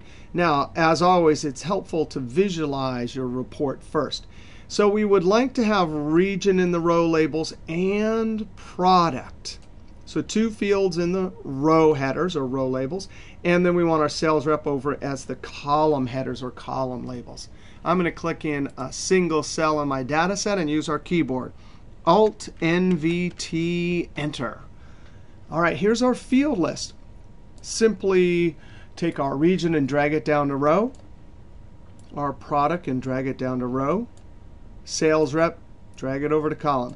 Instantly, it's looking just like we visualized. Now we're going to make a calculation upon sales, so I'm going to drag that to the values area. All right, now let's do some formatting. I want some sort of number formatting, so I'm going to right-click, Value Field Settings, Number Format. These are this is a sales field, so I'm going to show it in some currency. I don't need to see any decimals, so I'm going to show 0 decimals. Click OK. Click OK. Immediately go to Design, Report Layout, and Show in Tabular. We want to see those field names. Now, filtering. There's two ways we can filter. One is we can filter upon the fields. They have this drop down. It's amazing. Now, I'm going to scoot this over to the side. Click on region. Actually, before we filter it, let's look over here. See the totals. What we'd like to see is I don't want to see all of the regions. I just want the top 2. So filters have two couple parts. You can sort. You could actually manually uncheck and check to filter. There's label filters for the filters and value filters. These will filter the values in no way. Down at the bottom, top 10. I don't want top 10, so I'm going to only show the top 2. Click OK. And just like that, that's amazing. I've filtered my pivot table. Now I'm going to unfilter, clear. That's an excellent way to go with filtering, but there's another amazing filter here. Report filter. Now right now we're these are adding sales based on 3 conditions. But watch this. I'm going to take the customer and drop it down to the report filter. Immediately, it will add something above the pivot table that will filter the whole pivot table. I'm going to drop it there. Instantly, it shows up here. Click this drop down. I can select any one of these. When I select BBT, it will add a 4th condition. Click OK. This pivot table is 4 conditions. So for this value right here, it's salesperson Franks, product Sunshine, East, and sold to BBT customer. I can click this and say all. You can also select multiple items, and then there's a checklist, and you can uncheck all and check whichever ones you want. Now, this is, I'm going to unselect this. This is a report filter. In just a moment, I will show you a slicer. And the slicer is much easier than this. But there's a great advantage. When you have your filter here, let's say your boss comes in and says, I would like you to create, let's say there's 20 customers. I want you to create a pivot table for each customer. That means you have 20 sheets. I'm going to click OK here. Let's name this. This is not a good name. I'm going to call this second pivot, just second pivot, enter. So I typed it and hit enter. Now again, the boss wants 20 individual pivot tables, 1 for each customer. There's an amazing feature, and it's been around a long time in pivot tables. I'm going to go in 2010 to options, and then to options and show report filter pages. In earlier versions, it used to be called show page filters. Now I'm going to click this. And we only have one report filter. We could have dropped multiple filters down here. With that selected, I'm going to click OK. But before I click OK, I'm even going to drag it down here. Instantly, 20 sheets will show up in front or to the left of this sheet. Watch this. I'm going to click OK and watch down here. Instantly, we have an individual pivot table for each customer. I'm using Control Page Down. With even the customer name on the sheet. Absolutely amazing. Now you can see why they call it the most powerful feature, because with a couple clicks and then knowing where that options for report filter is, wow, that is amazing. Now let's go back here and look at a slicer. Now I'm going to have my cursor in the pivot table. I want to go to options and slicer. Now here I'm going to say insert slicer. I can choose. This is going to do the same thing as the report filter.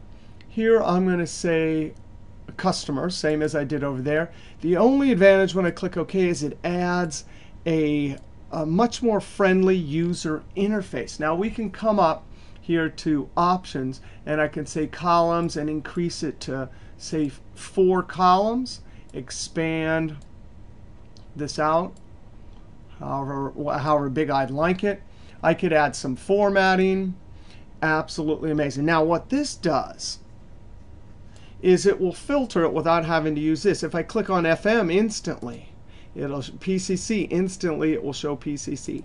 Now the selection tricks that we learned earlier with our keyboard and mouse apply here. Here I want to go from AST to EPP. I'm going to hold Shift and then click. And instantly it highlights all of those.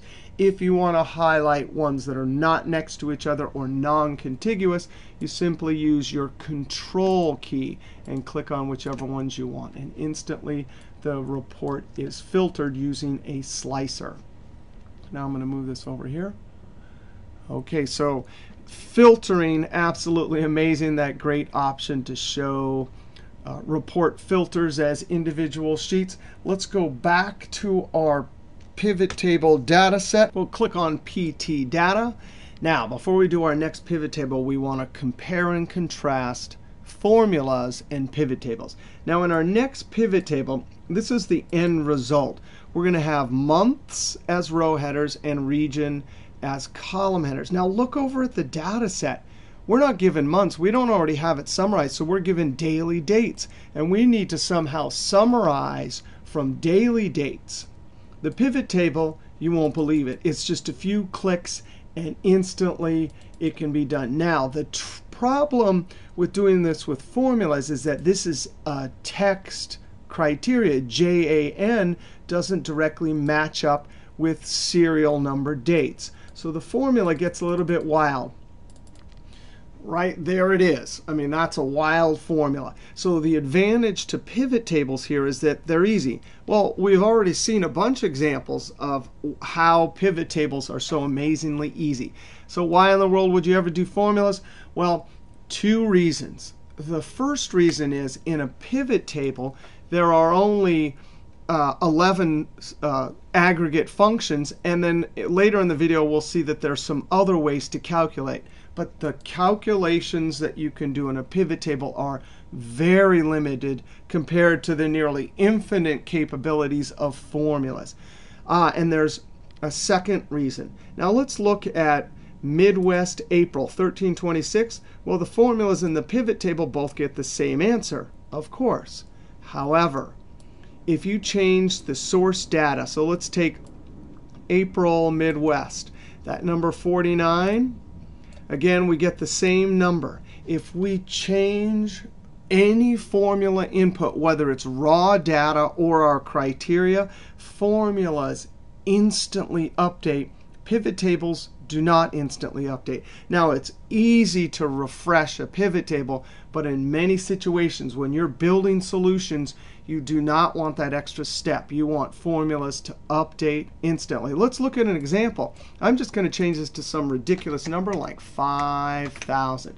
Let's come over and look at that instantly. The number updated with the formula, but not the pivot table. Now, it's really easy. All you do is right-click refresh, and there's a refresh button up in the options ribbon up there.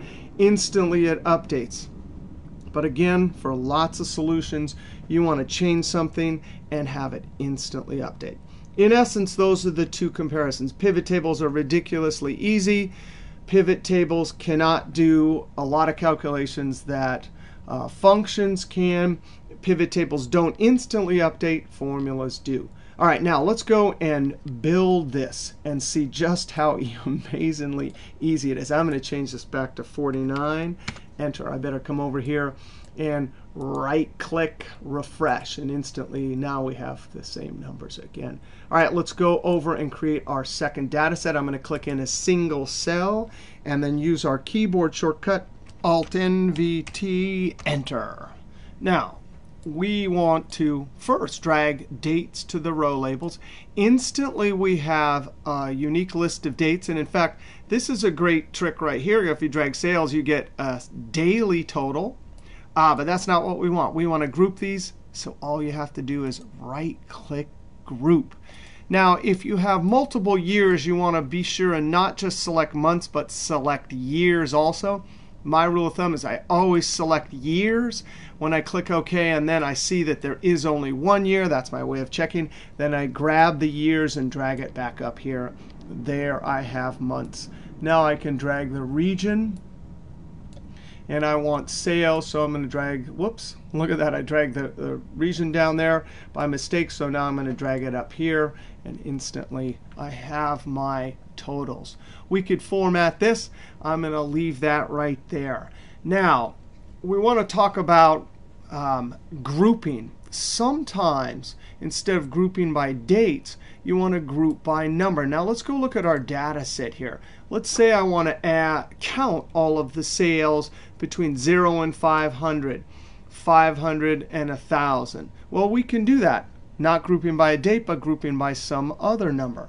I'm going to click in a single cell. Actually, I'm going to notice over here, I'm going to double click and call this date pivot.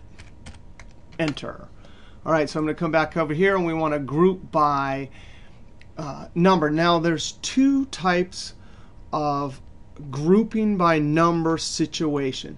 There's a situation where you have integers. And if you look through this entire sales column, they've all been rounded. They're only integers. There's no decimals. Whereas the cost of goods sold has some decimals. So when you group by numbers, you got to just keep in mind, are they all integers or are there some decimals?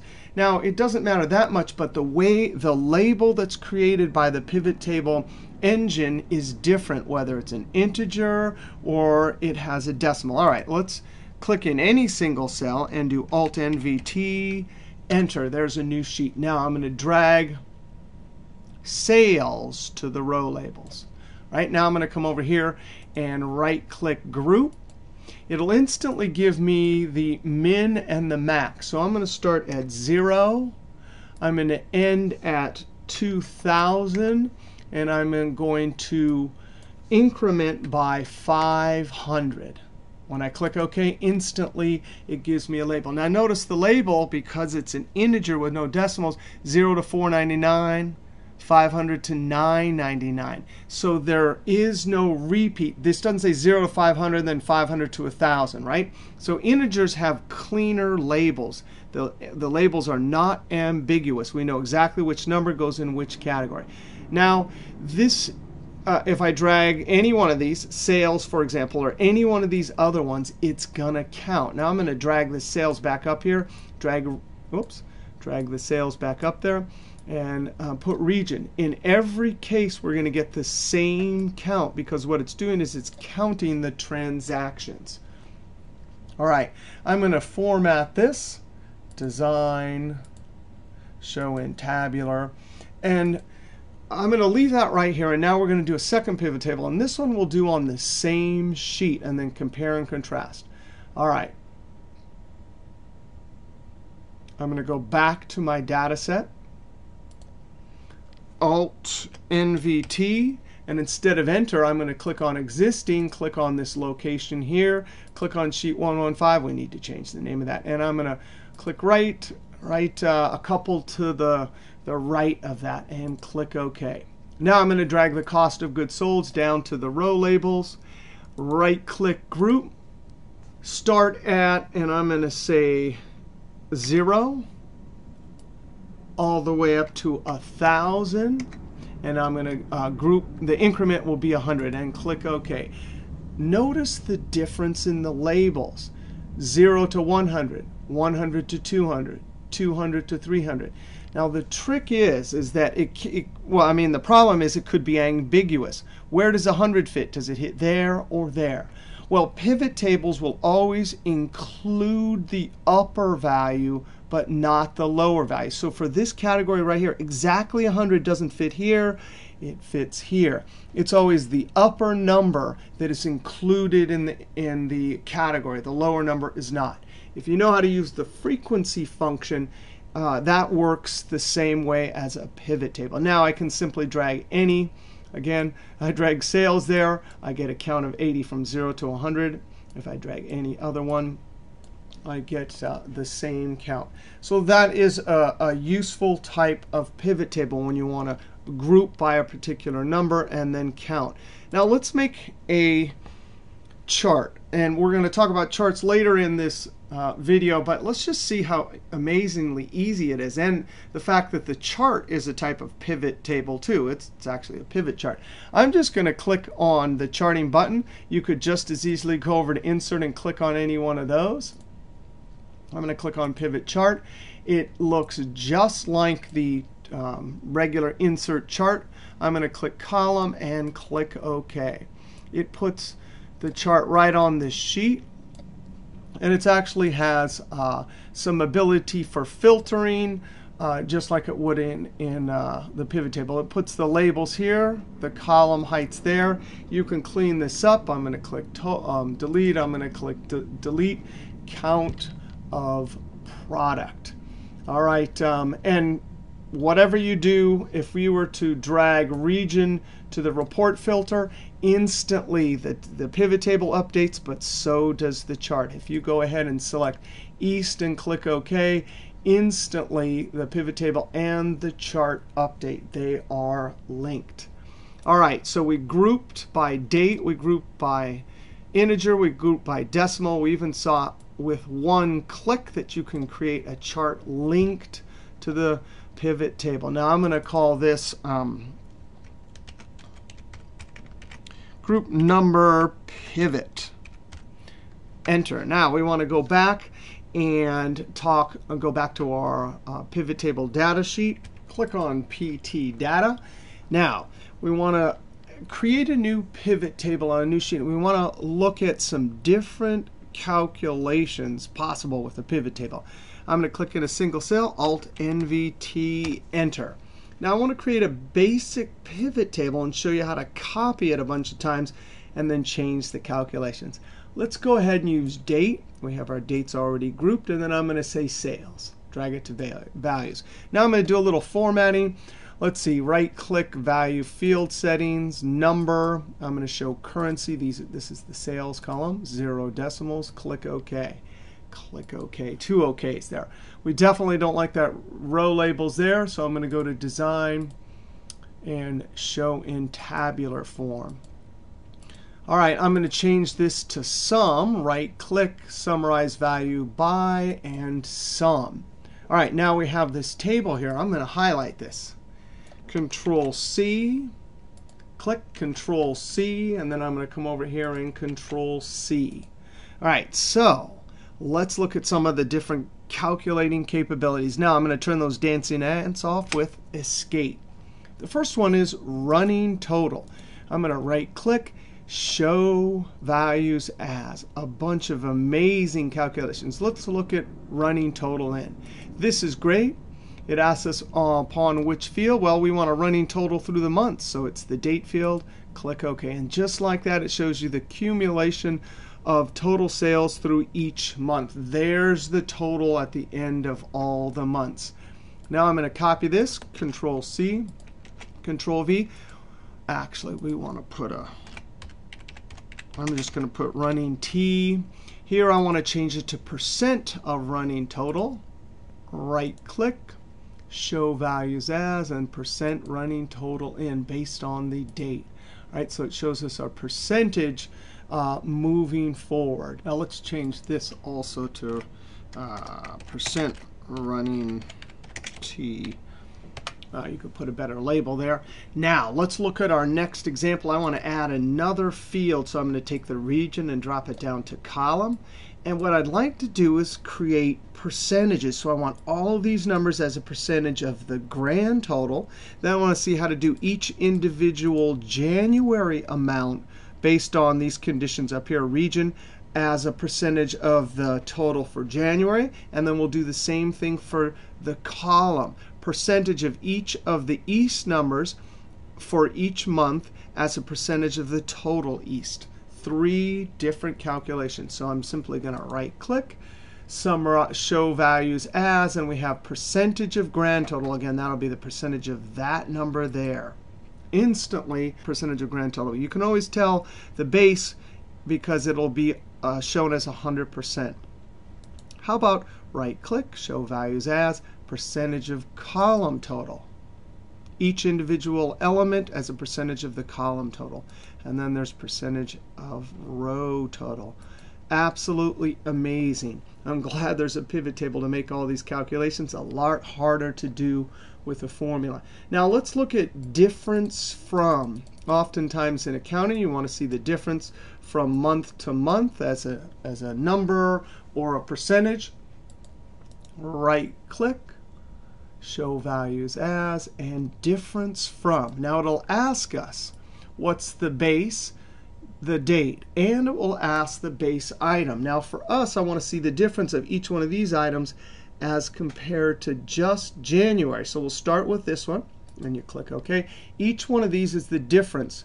April compared to January, May compared to January. Right-click, show values as, difference from again, but this time let's do previous. And now it shows us moving forward. The difference between February and January was down about 30,000. The difference between February and March was about up 9,600. Finally, you could do this as a percentage also. Show values as, percentage difference from. I'm going to say date and then the base item. Let's do previous. And there we go. So for each month, we are down from January to February, down by 17%. February to March, up by about 7%. So all sorts of amazing show values as. Now, one last calculating table. I'm going to copy, no, I'm just going to create a new pivot table and put it on that sheet, Alt-NVT. I'm going to say existing sheet. Click in this location. Click back on. Uh-oh, forgot to name it. I'm going to click right here. Now you got to be careful. If you put it right here, then it'll interfere with this pivot table because it needs room for that report filter. So I'm going to click a few below. This is dangerous because if you ever pivot this one up here and it starts to throw lots of data below, it'll give you a warning, but it'll say, you know, do you want me to destroy the data below? So you got to be careful when putting multiple pivot tables on the same sheet. All right, let's just do a simple one, region. But watch this. I want the average, the sum, and the count. So I'm going to drag sales 1, 2, and 3. Actually, we'll keep. So each one of these is count by default. So I'm going to right-click, summarize value by. That will be sum. Right-click, summarize value by. That'll be average. Right-click, summarize value by. Instead of count, I'm going to show max. And there we have it. Now we could clean this up with some labels and some formatting. The bummer is that you can't format all the values at once. You have to do it 1, 2, 3 times. Open up that number dialog box. All right, I'm going to call this pivot count. All right, now a couple last things we want to see about pivot tables. Now notice we've already grouped by month. So if I Alt-NVT enter and drag the date, it is gonna be grouped. The reason why is 2007, 2010, there's a single what's called cache. So the original data is stored in a single cache in memory. So it remembers that the date has been grouped. If you ungroup it here, it'll ungroup it on all the other sheets. So I'm going to right-click, delete that sheet. We can go back to the old 3-step wizard. Now, in earlier versions, 2003 and before, when you built individual pivot tables, it would create a new cache. The reason why they changed it is because it takes up a lot of memory, right? So if we want to create a new pivot table and not have the dates grouped, we have to invoke that old pivot table 3-step wizard. Now, you can add a button to the quat, or you could use the keyboard Alt-D-P. That's D for data menu, P for pivot table. So ready? Alt-D-P. And there it is, the old 3-step wizard. All right, so we have Excel list pivot table. I'm going to click next. That's the data set. I'm going to click Next. If you click Yes, you will save memory. If you click No, the two reports will be separate. That's what I want. I'm going to click No. On a new sheet, click Finish. Now when I drag the date down here, yes.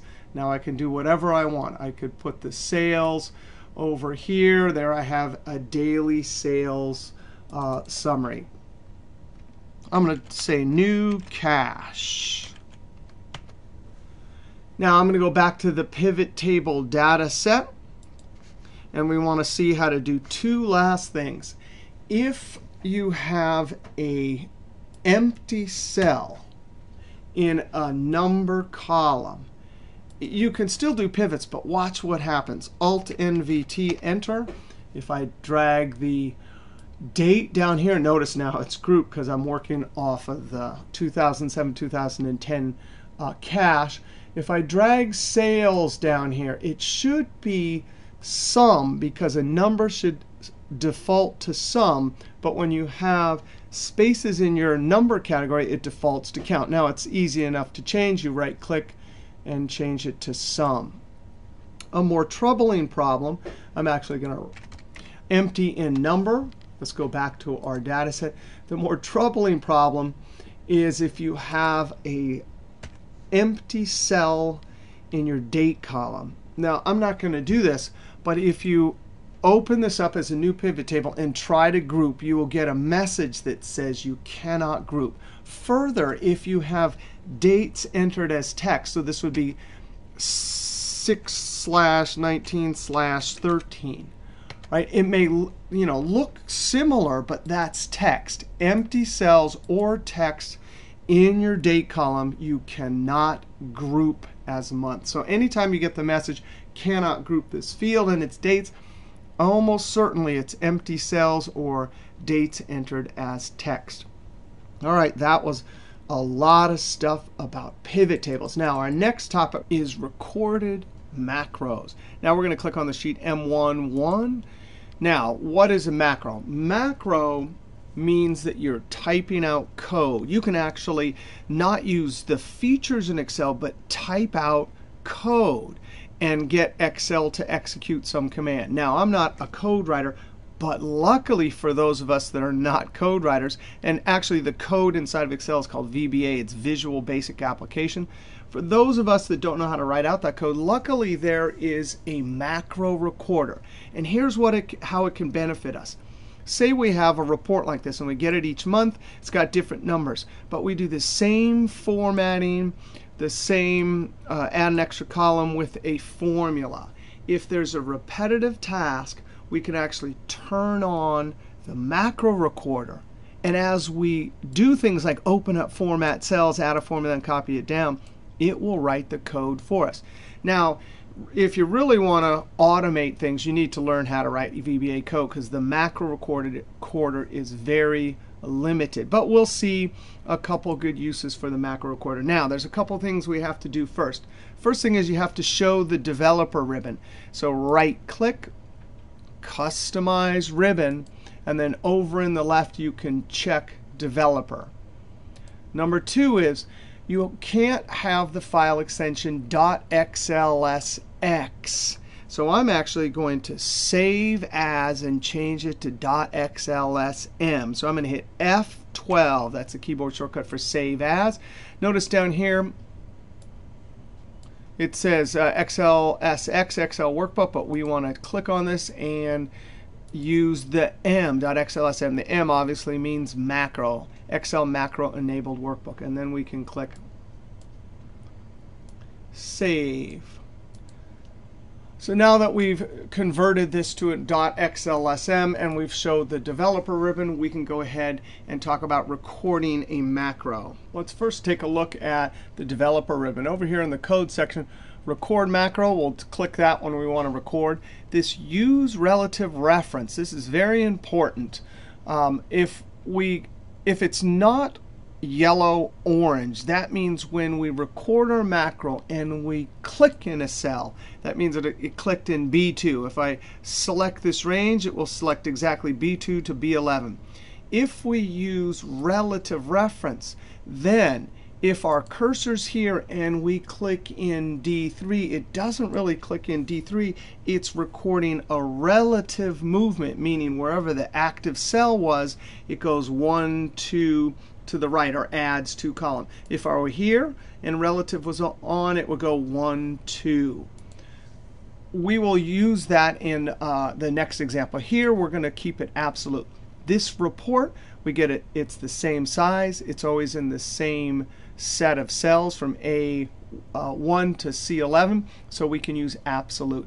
Macro security, if we click here, you get to choose your security level.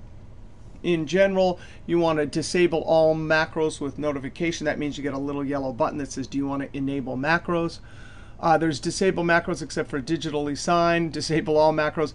If you're only working with your own stuff and nobody else's workbooks, maybe you want to select this one, enable all macros. But in general, this is the one to select. I'm going to click OK. This is our list of macros. Notice there's a keyboard shortcut there, Alt F8.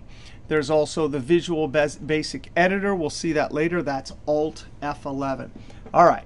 Now, we're going to record an absolute macro. So it actually doesn't matter where our cursor starts. Again, our report is always going to be in the same set of cells. Now, we're going to turn the macro recorder on, do what we want to this report, and then we'll test it on these other sheets to see if it can automate the process. All right, you ready? I'm going to click Record Macro.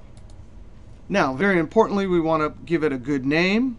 I put Format Static Report because it will always be in the same range. You can assign a keyboard, which is kind of cool. We're not going to do that for this one. You can store your macro in this workbook or in your personal workbook. For this first one, I'm going to save it in the personal workbook. That means store it in personal macro workbook. It is available universally to you on this computer. Now, personal macro workbook is a hidden workbook on this particular computer, and we'll look at where it's hidden and how to open it after we record our macro. Now we want to create a description.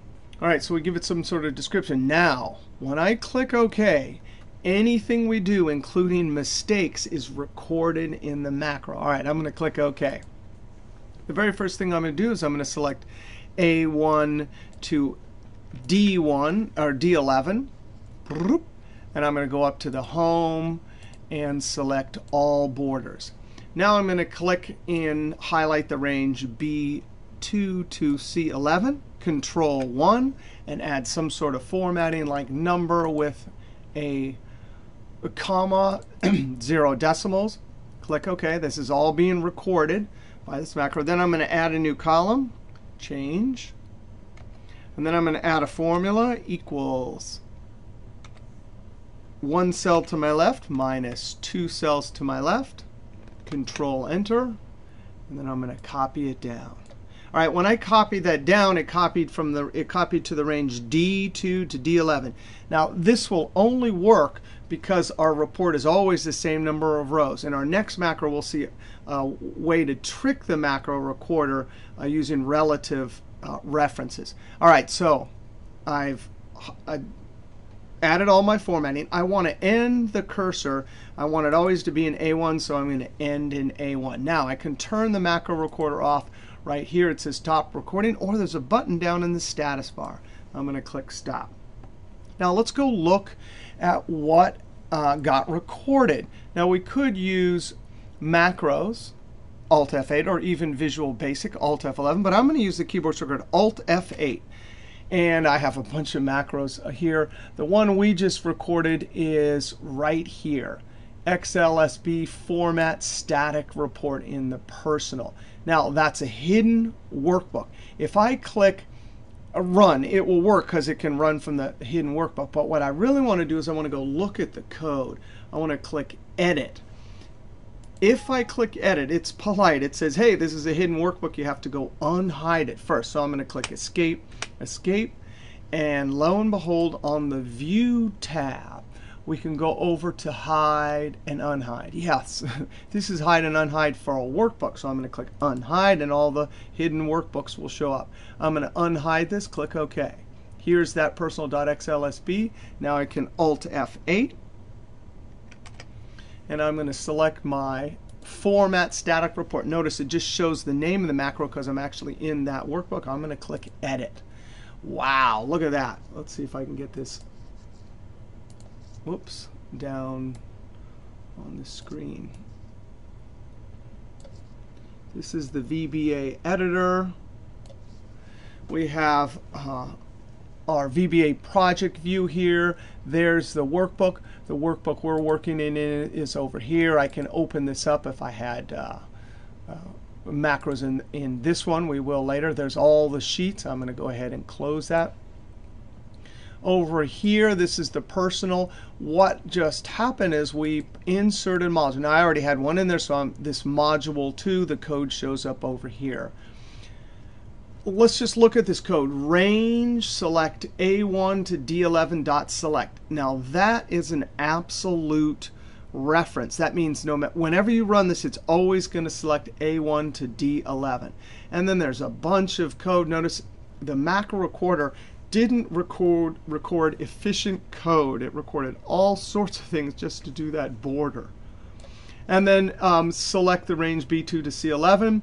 It added the number format. It added this formula. Cell references are in a completely different form than you're used to. It's not the A1, B1 form. Down here we have a fill destination. Again, it's hard-coded in, so that formula got hard-coded in. We'll see how to trick that instead of using range. We'll do something else. And then the last little bit, range A1.select. So that's the code that got recorded. Now I'm going to close this. This is a separate window, separate from the Excel window. We just went and looked at it, right? Now I'm going to go ahead and hide this again. All right, now we're back here. Now let's go test it. I'm going to click over here. Remember, it doesn't matter where our cursor starts. Sometimes it does matter, and we'll see an example of that later. Alt F8. I'm going to click on my personal format static report and click Run. You got to be kidding me. Look at that. Is that totally beautiful? I'm going to come over here. Now I want to Alt F8. If you ever wanted to create a keyboard, you could come here to Options and whoops, that's the wrong one. This one here. Click on Options, and you could assign a keyboard. There's the information we entered in at the beginning. All right, and then we could run it one more time, but I'm not going to bother. We're going to go over to this next sheet, M14. Now, here's the situation, M14, M15, M16. We're getting completely different heights to our report. So now we're going to have to use relative reference. We can actually switch back and forth between relative and absolute references while we're recording our macro. All right. Now, we're going to start with absolute, because the very first move is going to be select A1. And then we're going to do a special keyboard shortcut that highlights the current range. See, if we went like this during our macro, it would highlight A1 to C5. But if you use the keyboard shortcut Control asterisk, and I'm going to use the asterisk on the number pad, or if you're going to use the asterisk on the number 8, use Control Shift 8. Control asterisk, the difference, because notice Control A does that too. Control A is a completely different line of code than Control asterisk. And Control asterisk is what will get us to highlight a whole, the whole range no matter how tall it is. Control asterisk, I'm doing that on each one. All right, and then we're going to have to be tricky. When we create our label, we can do an absolute reference. Even when we create our formula and enter, we can enter it into D2 because it'll always be a formula in D2. But when we go to copy it down, we're going to have to trick it. And here's how we're going to do it. We're going to absolutely click 1 over, and then we're going to use the keyboard shortcut Control down arrow. Now, Control down arrow didn't select C5. It went to the bottom of the current region. And then we're going to click relative reference. So when I click here, it's not clicking D5. It's going offset. Please go from the active cell and add 1 column.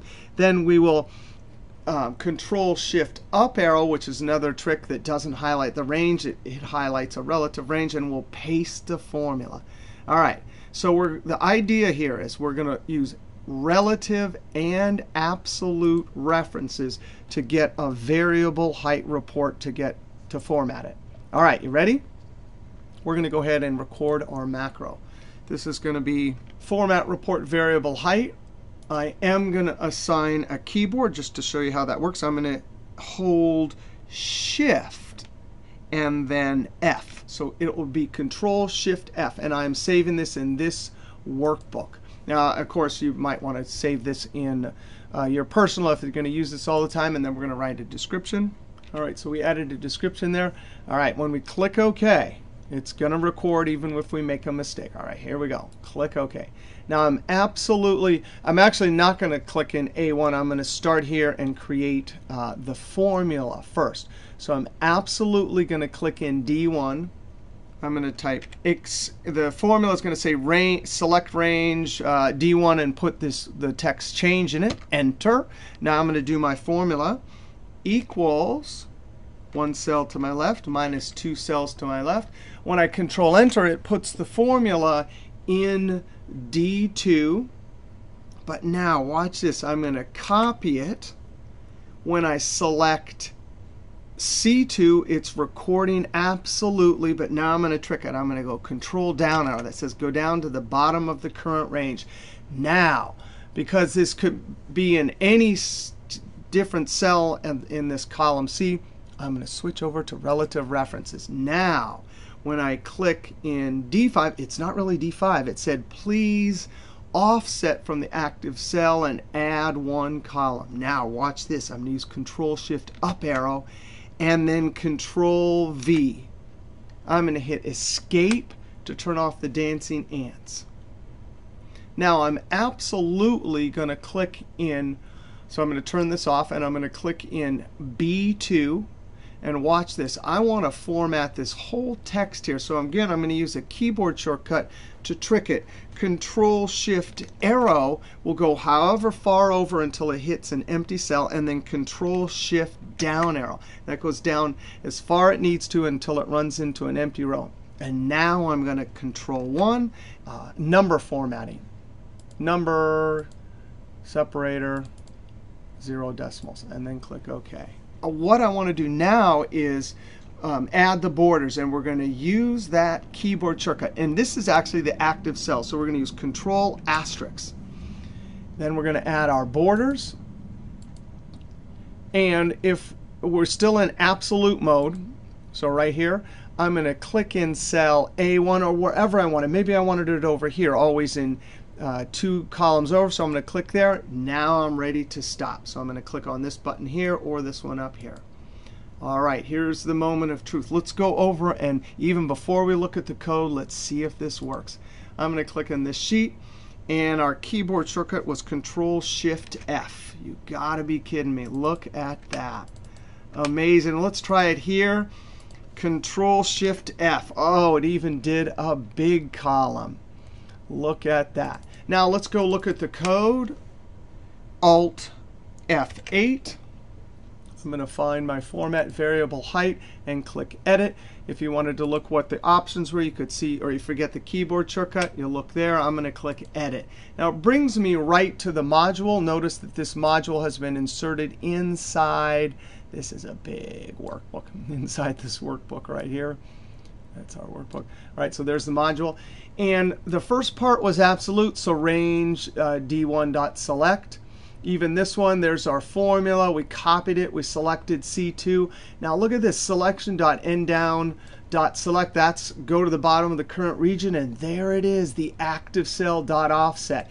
Row comes first, then column. It added 1 column. Now this little bit of code here comes from the macro recorder. It doesn't really mean anything. We went over, and then we did our keyboard selection.endup.x and pasted. Absolutely amazing. Then we selected B2, absolutely. That's where we turned the absolute reference back on. And we did our range.selection, range.selection, this XL to the right, XL down. That's when we Control Shift arrow.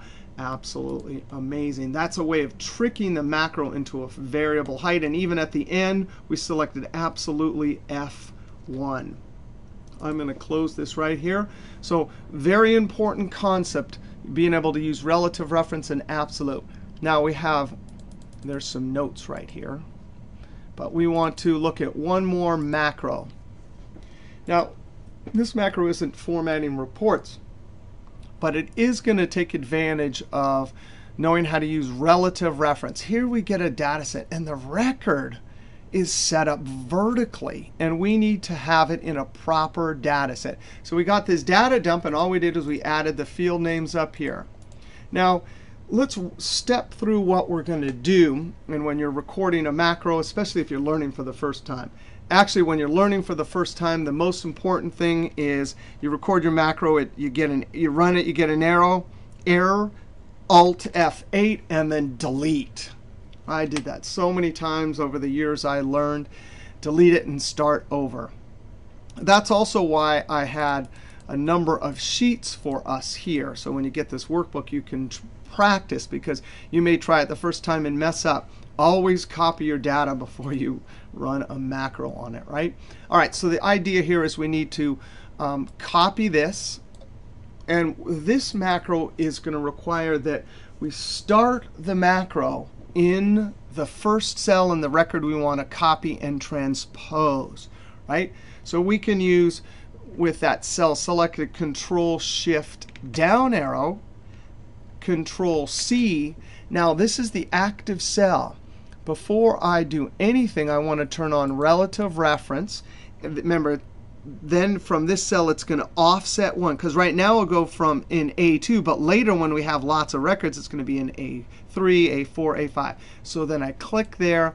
I'll do something like right-click transpose.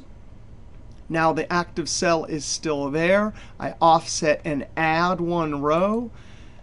I'm going to highlight all the way down. So the code will say highlight the entire row, offset this many, right-click delete. And then I'm going to end the macro by selecting the first item. That way we can run the macro over and over, and it will always transpose the record correctly. So I'm going to Control-Z, escape. All right, let's try this. We're going to start this with the use relative reference on. We're not even going to use the absolute button here, so the whole way through it will be relative. All right, record macro. Transpose records. I'm going to definitely add a keyboard shortcut, Shift-G. I'm going to save it in this workbook. This is a one-time macro. I'm going to add a description. All right, there's our description. All right, when I click OK, this thing is running. All right, you ready? Control-Shift down arrow, Control-C.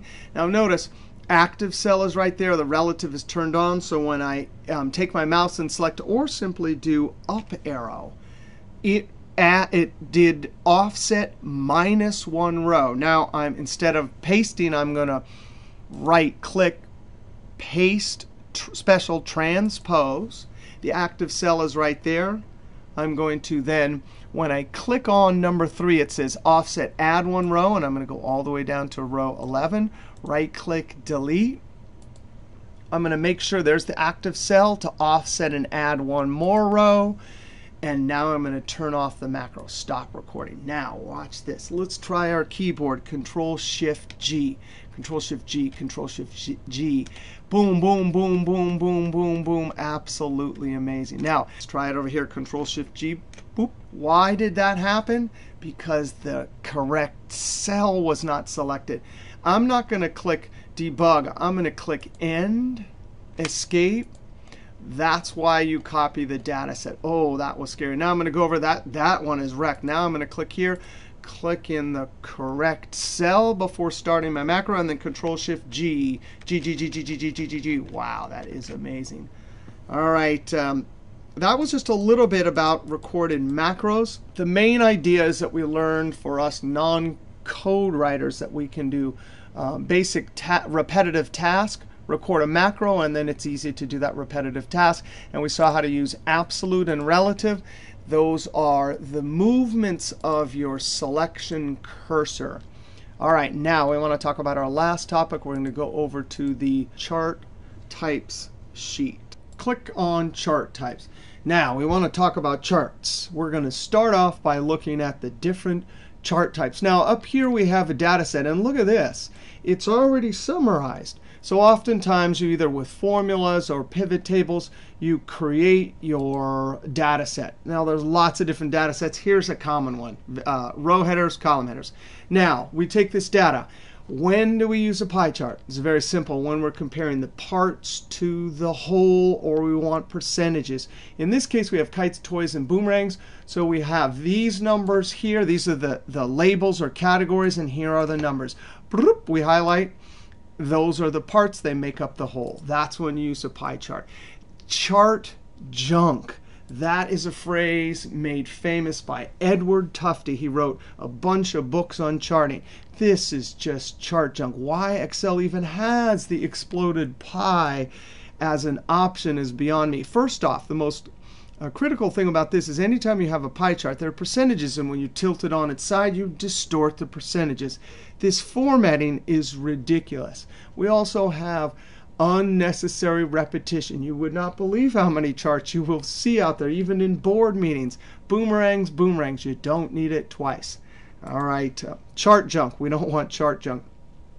Column charts, very simple. We have some categories along the horizontal axis, and we have columns. Columns are vertical. There are numbers on the vertical axis. The height of each column tells us what that particular number is. We're comparing across categories. Now we have a legend up here that tells us blue is toys, orange is boomerangs, and gray is kite. A bar chart, and oftentimes column and bar, the terms column and bar are used interchangeably, but they're not. Columns are vertical in Excel, bars are horizontal. Now the only difference between these two charts is that bars sitting horizontally sometimes emphasize the differences more effectively than a column chart.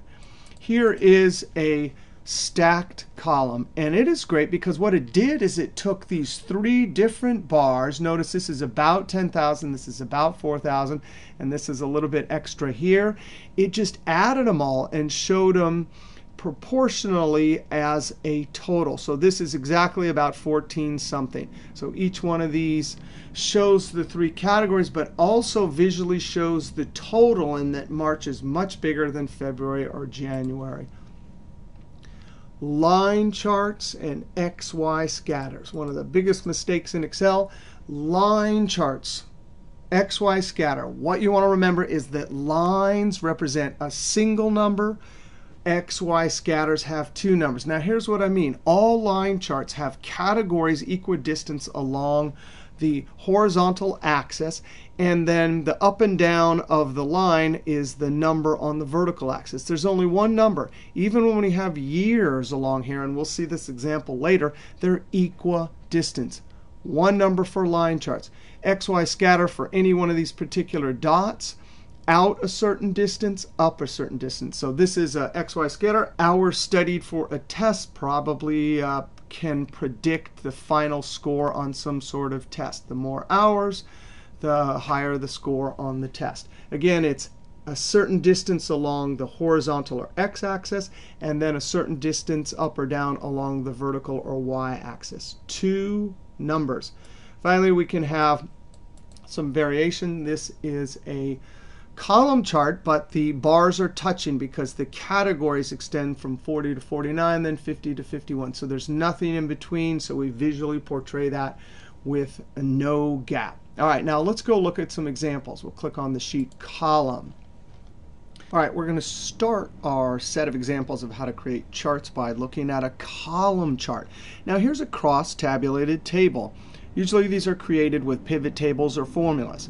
And the column chart is particularly well suited for this cross tabulation. Now let's highlight this. Not the totals. We don't need the totals. Just the column headers and the row headers. And now let's go to Insert, Column, and then I'm going to do the column.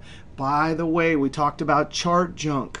Are cones and pyramids chart junk? You bet they are. There's no real good reason to be articulating the height of a particular item with a cone or a pyramid. it's chart junk. Well, except for if you're a cone factory or a pyramid factory, then it would be perfect. All right, I'm going to use this column, but I'm going to teach you a keyboard shortcut. So I click Escape. The keyboard for a column chart on this sheet is Alt F1. The keyboard for a chart on a new sheet is F11. Now, it's really the default chart, not a column chart. It just happens that most computers have column as their default. Now, on the next example, I'll show you how to change that default. All right, you ready? I'm going to do Alt F1. Beautiful, just like that. It comes out actually kind of nice. Now, let's talk about this. How did the charting engine decide to put the months on the horizontal axis as categories and the row headers in the legend? It goes like this. If the number of column headers are equal to or greater than row headers, it will show up just like this. Column headers, horizontal axis. Now, if I'm down here, if the column headers are less than the row headers, then it will be the reverse. I'm going to Alt F1. And we could see here, it chose the row headers to go on the horizontal axis. All right, I'm going to scoot this over to the side. We're going to talk about this one. Another important aspect, and I actually have some notes up here, when you get to advanced charting, you really got to dissect and know what Excel names all the numbers. Now, up here, because it took the row headers, took this data and put it over here. It took the row headers and put them in the legend. That means these numbers will be called toys. These numbers will be called boomerangs. These numbers will be called kites. There's some notes right there. Let's explicitly look inside the chart. And again, for some advanced charts, this is the real trick. We're going to go to the Design and Select Data. This is the power because you can do what? You can edit any particular series of numbers you want. You can add, you can remove, you can also edit the categories on the horizontal axis. Now, let's just click on one. It has toys. I'm going to click Edit. And sure enough, it took the name, boom, toys, and here are what are called the series values. Again, the reason this is important because for some charts, when you highlight the data, it just comes out all wrong, but no problem. You have the power to edit, add, remove, and edit the labels. I'm going to click Escape. All right, now I'd like to scroll down and look at the same example, but we're going to format the chart. I'm going to highlight this, and hey, this time, just to show you, I didn't show you, let's do F11. Notice it puts it as a new sheet. I'm going to call this column chart 1. Now, I forgot to show you that, so that's kind of cool. If you're going to print it out on 8 by 11, it prints out perfectly on a page. But now I'm going to go back here and do the keyboard Alt F1. Now, let's improve this chart. It would be nice to see a chart title at the top. So we're going to go to the Layout Chart ribbon. And this group is very important. Labels. There's all sorts of great things we can do. I'm going to go to Chart Title, Above Chart. Now, by default, when it comes out, this is Chart Title. And notice it's got a solid line. Check this out. You can just start typing. So I'm going to type Summer Sales. What? Wait a second. I started typing. Where did it go? It's up in the formula bar. Hit Enter, and there it goes. Now, it would also be nice, or let me show you one thing before I show you how to link the labels to the cells. A lot of times people come in here and highlight and type. That's fine too. That dash line will say, hey, you're editing it live. So I could type something like into the wind. And then there you go. But let's look at one advantage. If you have the chart title as a solid line, you could come up to the formula bar. If there's text you highlight, oftentimes there's no text, I'm going to highlight this and type an equal sign. Whoa, wait a second. That means I can link this with a formula to the cell. So I'm going to click on A28 and Enter. Now it's linked. Now let's look at this. Everything is linked. I'm going to change this to 1900. Notice the bar shot up, but also the axis changed. I'm going to Control Z. If I were to change all of this formatting, Control Shift tilde to go back to general, look what happens to these numbers. Control Z. Now there actually is a setting where you can either link or delink the number formatting to the chart. I'm going to click on the axis. And when selecting elements, sometimes it can be tricky. One way to avoid the trickiness is to go up to the layout, over to current selection, and there's a whole list of all the elements, and you could select whatever you want this way. It's got vertical axis.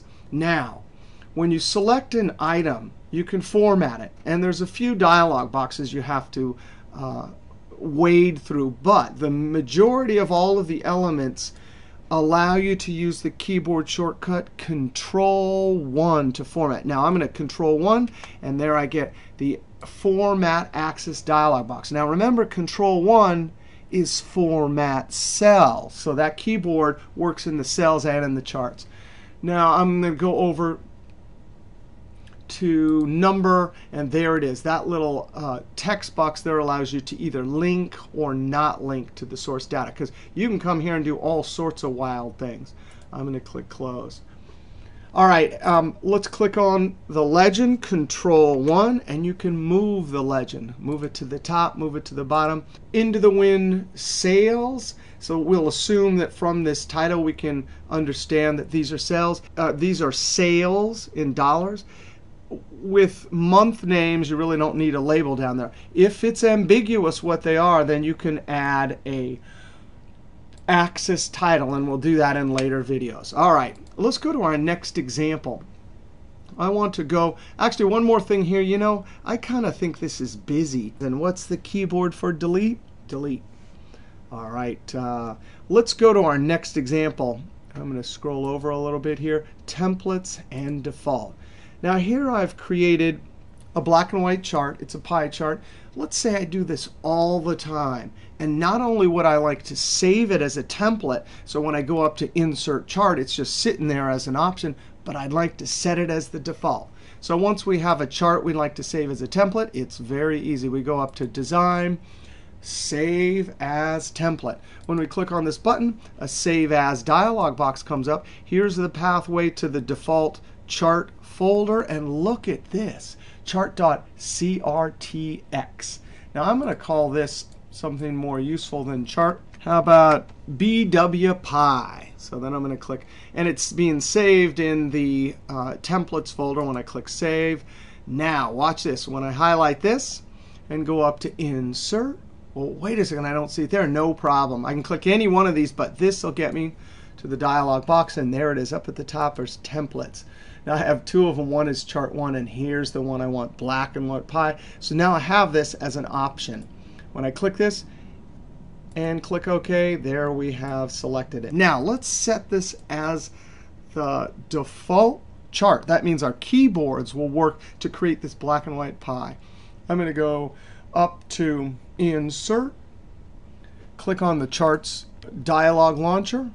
I'm going to go up to Templates. I'm going to select the one I want, and there it is. By the way, in this version, it's a lot easier. Some of the earlier versions of Excel, it was a little bit more complicated to set a chart as default. So now I'm going to click that. Boop, boop. Click OK. And now watch this. I'm going to highlight this and use Alt F1. No way.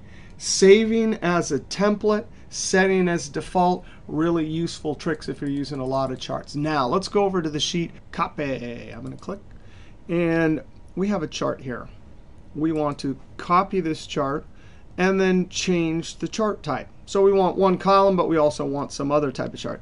No problem. Don't click in the inside, because then it will copy just that particular element. Click on the outside edge. And then our keyboard's Control-C. Click in a cell, Control-V will work. Now columns show differences across categories. Let's change it to a bar. I'm going to remove those lines, delete. Right-click over in the white. If you right-click here, this is a great mistake I should show you. If you accidentally right-click the columns and say Change Series Chart Type, it'll change just that one series. And if I change this one to, say, a bar, you've got to be kidding me. It can do 2 at once, but that's not what we want. Control Z, you got to right click, and when you see change chart type, you know you're on the right path. Now I can simply change it to a bar and click OK. What is going on here? A couple ways we could deal with crowded numbers. We could expand the size of the chart. When you see your horizontal white arrow, you could do that, Control Z. You could click on this axis, Control 1, and change it to some other format, currency. In fact, we could do something tricky. These are in thousands. We could come down here to Custom, and right here, we can put pound and comma. Comma says remove 3 zeros or 1,000, and then put space K. Now, in order to put text into number formatting, you usually have to put it in double quotes. But K is the one thing that number formatting understands. I'm going to click Add. There it is. I'm going to click Close. And no way. There's a K. Whoa, wait a second. We don't want that. Control 1. I'm going to change that. So the custom number formatting should have 3 sections. One for positive, one for negative, one for 0. Semicolon separates the sections. Then I'm going to put minus pound, comma, space K, semicolon, and then a 0. Right? So that'll show up properly on our chart. Notice it doesn't say link to source data. I'm overriding that. I'm going to click Add and then Close. And so now I fixed it. Lots of ways to fix that. We could have removed the decimals, removed the $sign. All right, now let's copy this whole chart, Control C, and we want to look at a stacked bar. So I'm going to right click, change chart type. It's over on bar, but now I'm going to use this one. The difference between these two we'll look at. I like this stacked bar because it retains the actual height, which then you can compare the totals for the categories listed on the vertical axis. So right here, we can clearly compare March, February, and January. And then within each, we have our legend items. Now I'm going to copy this, Control C, Control V. And now what if I change this? I basically never use this chart. I always think it's a little bit confusing, but sometimes there's a good use for it. I'm going to select that. Notice it's stacked, 100% stacked bar. And it changes the axis here completely, indicating that these are no longer numbers, these are percentages. But sometimes it gets confusing because then it looks like they're all the same. You know, the power of a chart is that it's visually articulating the numbers in a way where you can quickly understand. And this has the potential, especially if you're not looking down here, to say, oh, look, they're all the same. All right, now, those were some different bar charts. We saw how to copy. Let's go over to line. I'm going to click on the line. Now, line charts are important. We have some categories, 1, 2, 3, listed on the as row labels, and the years listed along the column header. So I'm going to highlight this whole range here and go up to Insert Line. Lines will show us one number on the vertical axis. So I'm going to select, and what? It totally misinterpreted what I want. It put years here. This is where you have to know how to go back to design, select data. This is the real power of knowing how to make charts. I'm simply going to come down to product and year.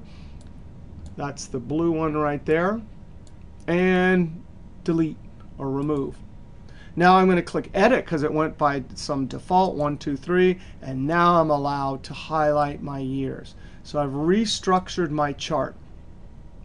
Click OK. Knowing how to edit the series, the actual numbers, edit or delete or remove, and the categories, the horizontal axis, very important.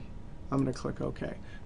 We have our 3 lines that we can compare over time. Again, there's only one number here. These were equidistant. Now, we probably want to add a title to this. I'm going to go to Layout, Chart Title, Above Chart, and I'm going to just type. I want to say Sales by Year. notice I started typing because it was a solid line. It appeared up here. When I hit enter, boom. And that'll cover it. We don't need to put anything here because that'll tell us that the sales, we can figure out this is a year. Maybe we want to move this. I'm just going to Control-1, see what it looks like at the bottom. OK, I kind of like that there. All right, let's move this over to the side. Now notice what happened. We had some text there. If you don't have any text right here, which sometimes is OK and sometimes is not, watch what happens. If I go up and do my insert line, select this one. So it was that text there that caused the line chart to misinterpret it. Now let's go over to this next sheet, number formatting. We've already talked about this a little bit, but I want to show you here. And I can already see there's going to be a problem. If I go up, we have our years here. And this is a typical data set, field names, right? So we have our year here. When we insert a line chart, we're going to get that same problem. We could fix it, but it would be just as easy to delete it. And now when we highlight this same data set and go up to line, it will interpret it correctly. Now, I'd like to do something with this axis here. We talked about, whoops. Now, I tried to move the chart, and I accidentally selected, highlighted rangefinder, color-coded range. I'm going to Control-Z. Luckily, there's an undo. Now, I'm going to try and point over here. Now, what I'd like to do is format this in the cells. We saw this earlier. Here is that code. I'm going to Control-1, and actually in the Format Cells dialog box for the sales, I'm going to say pound, comma, space K, semicolon, minus pound, space K, and semicolon 0. Again, if I don't put a 0, even though we don't have any zeros here, then the chart will show something funny. So I put that there. This is custom number formatting the cells. I'm going to click OK, and sure enough, it shows it's sucking it from the cells. And we could further improve this by adding a title. I'm not going to. Just in case you're interested, pound, comma, comma. Each one of those comma removes 3 zeros or 1,000. This would be how you'd have to show 1 million as 1M. Notice because it's not a K, we had to put it in double quotes. All right, now let's go talk about XY scatter. Click on XY. Before we talk about XY scatter, let's review. Line chart, 1 number. XY scatter, 2 numbers. A line chart, 1 number up and down vertical axis, and then there's equidistance categories along the horizontal axis. Line charts are great for showing trends over categories. Totally different chart here. There are 2 numbers. Some number along the X or horizontal axis, out or in, plus or minus, and then second number along the vertical axis, up or down. So we go, in this case, out a certain distance, up a certain distance, and put a marker. OK? And XY scatter shows the relationship between 2 numbers. Now, we're going to see 2 examples, 2 types of XY scatter, when to use the dots and when to use a line. All right, let's scroll down here. Here is a data set. I'm going to zoom in a little bit. I'm going to hold my Control and roll the wheel on my mouse. That keyboard is great because it works everywhere.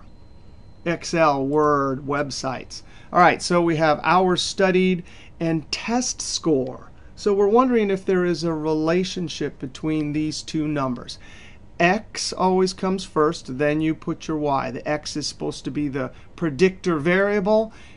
You'd think, since we've all studied and taken tests, the longer we study, hopefully the higher the score. That means there'll be a direct relationship. As this hour study goes up, the scores on our test will go up.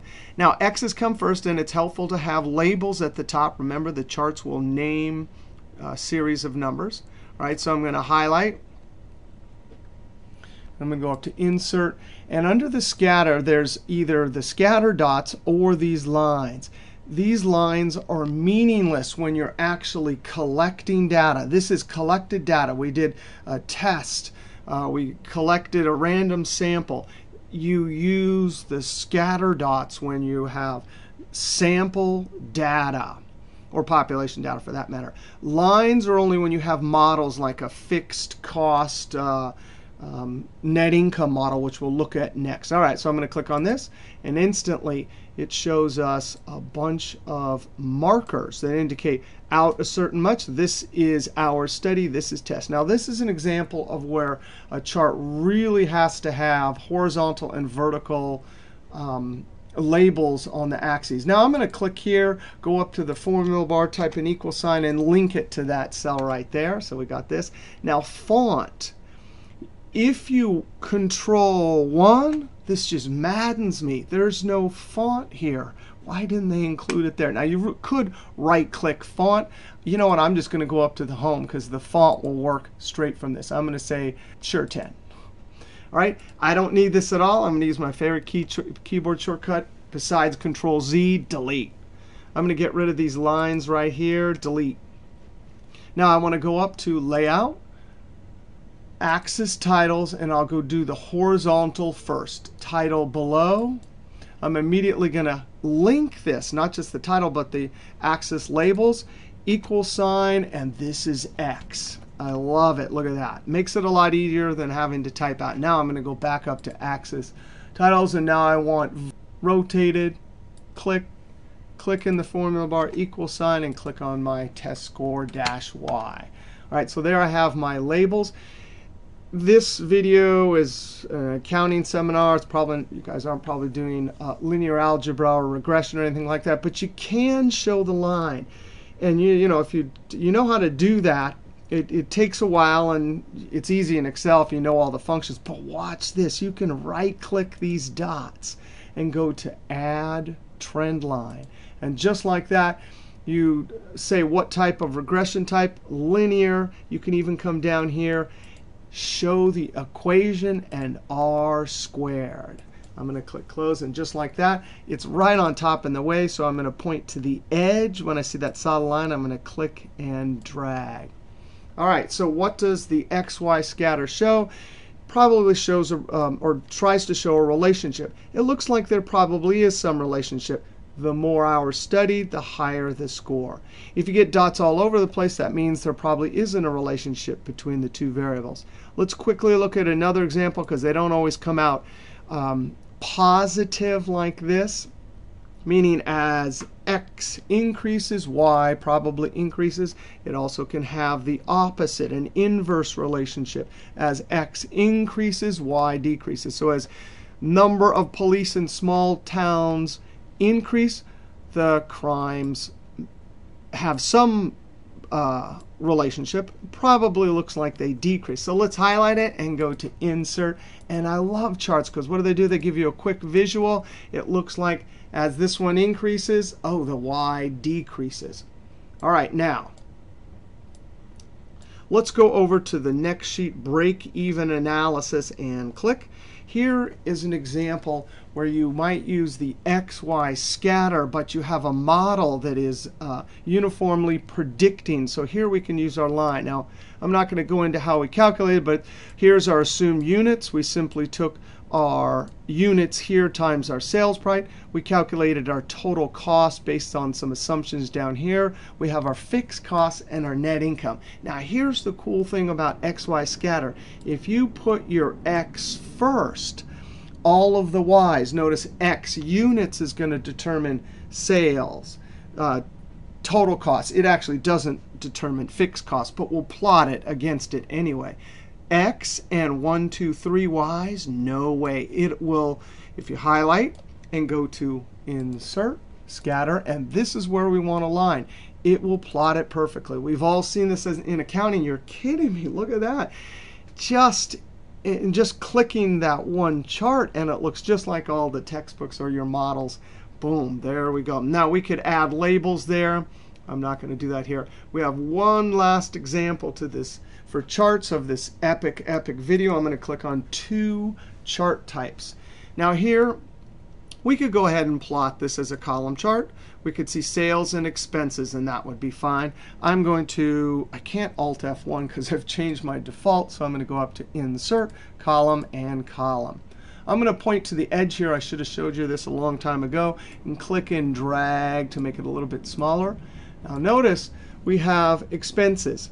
And we saw a mistake earlier in one of our charting examples where we mistakenly changed one of the series to an incorrect chart type. But in this case, we want to change expenses to a line chart. And what does a line do? One number along the vertical, categories, equidistance along the horizontal. It'll work fine.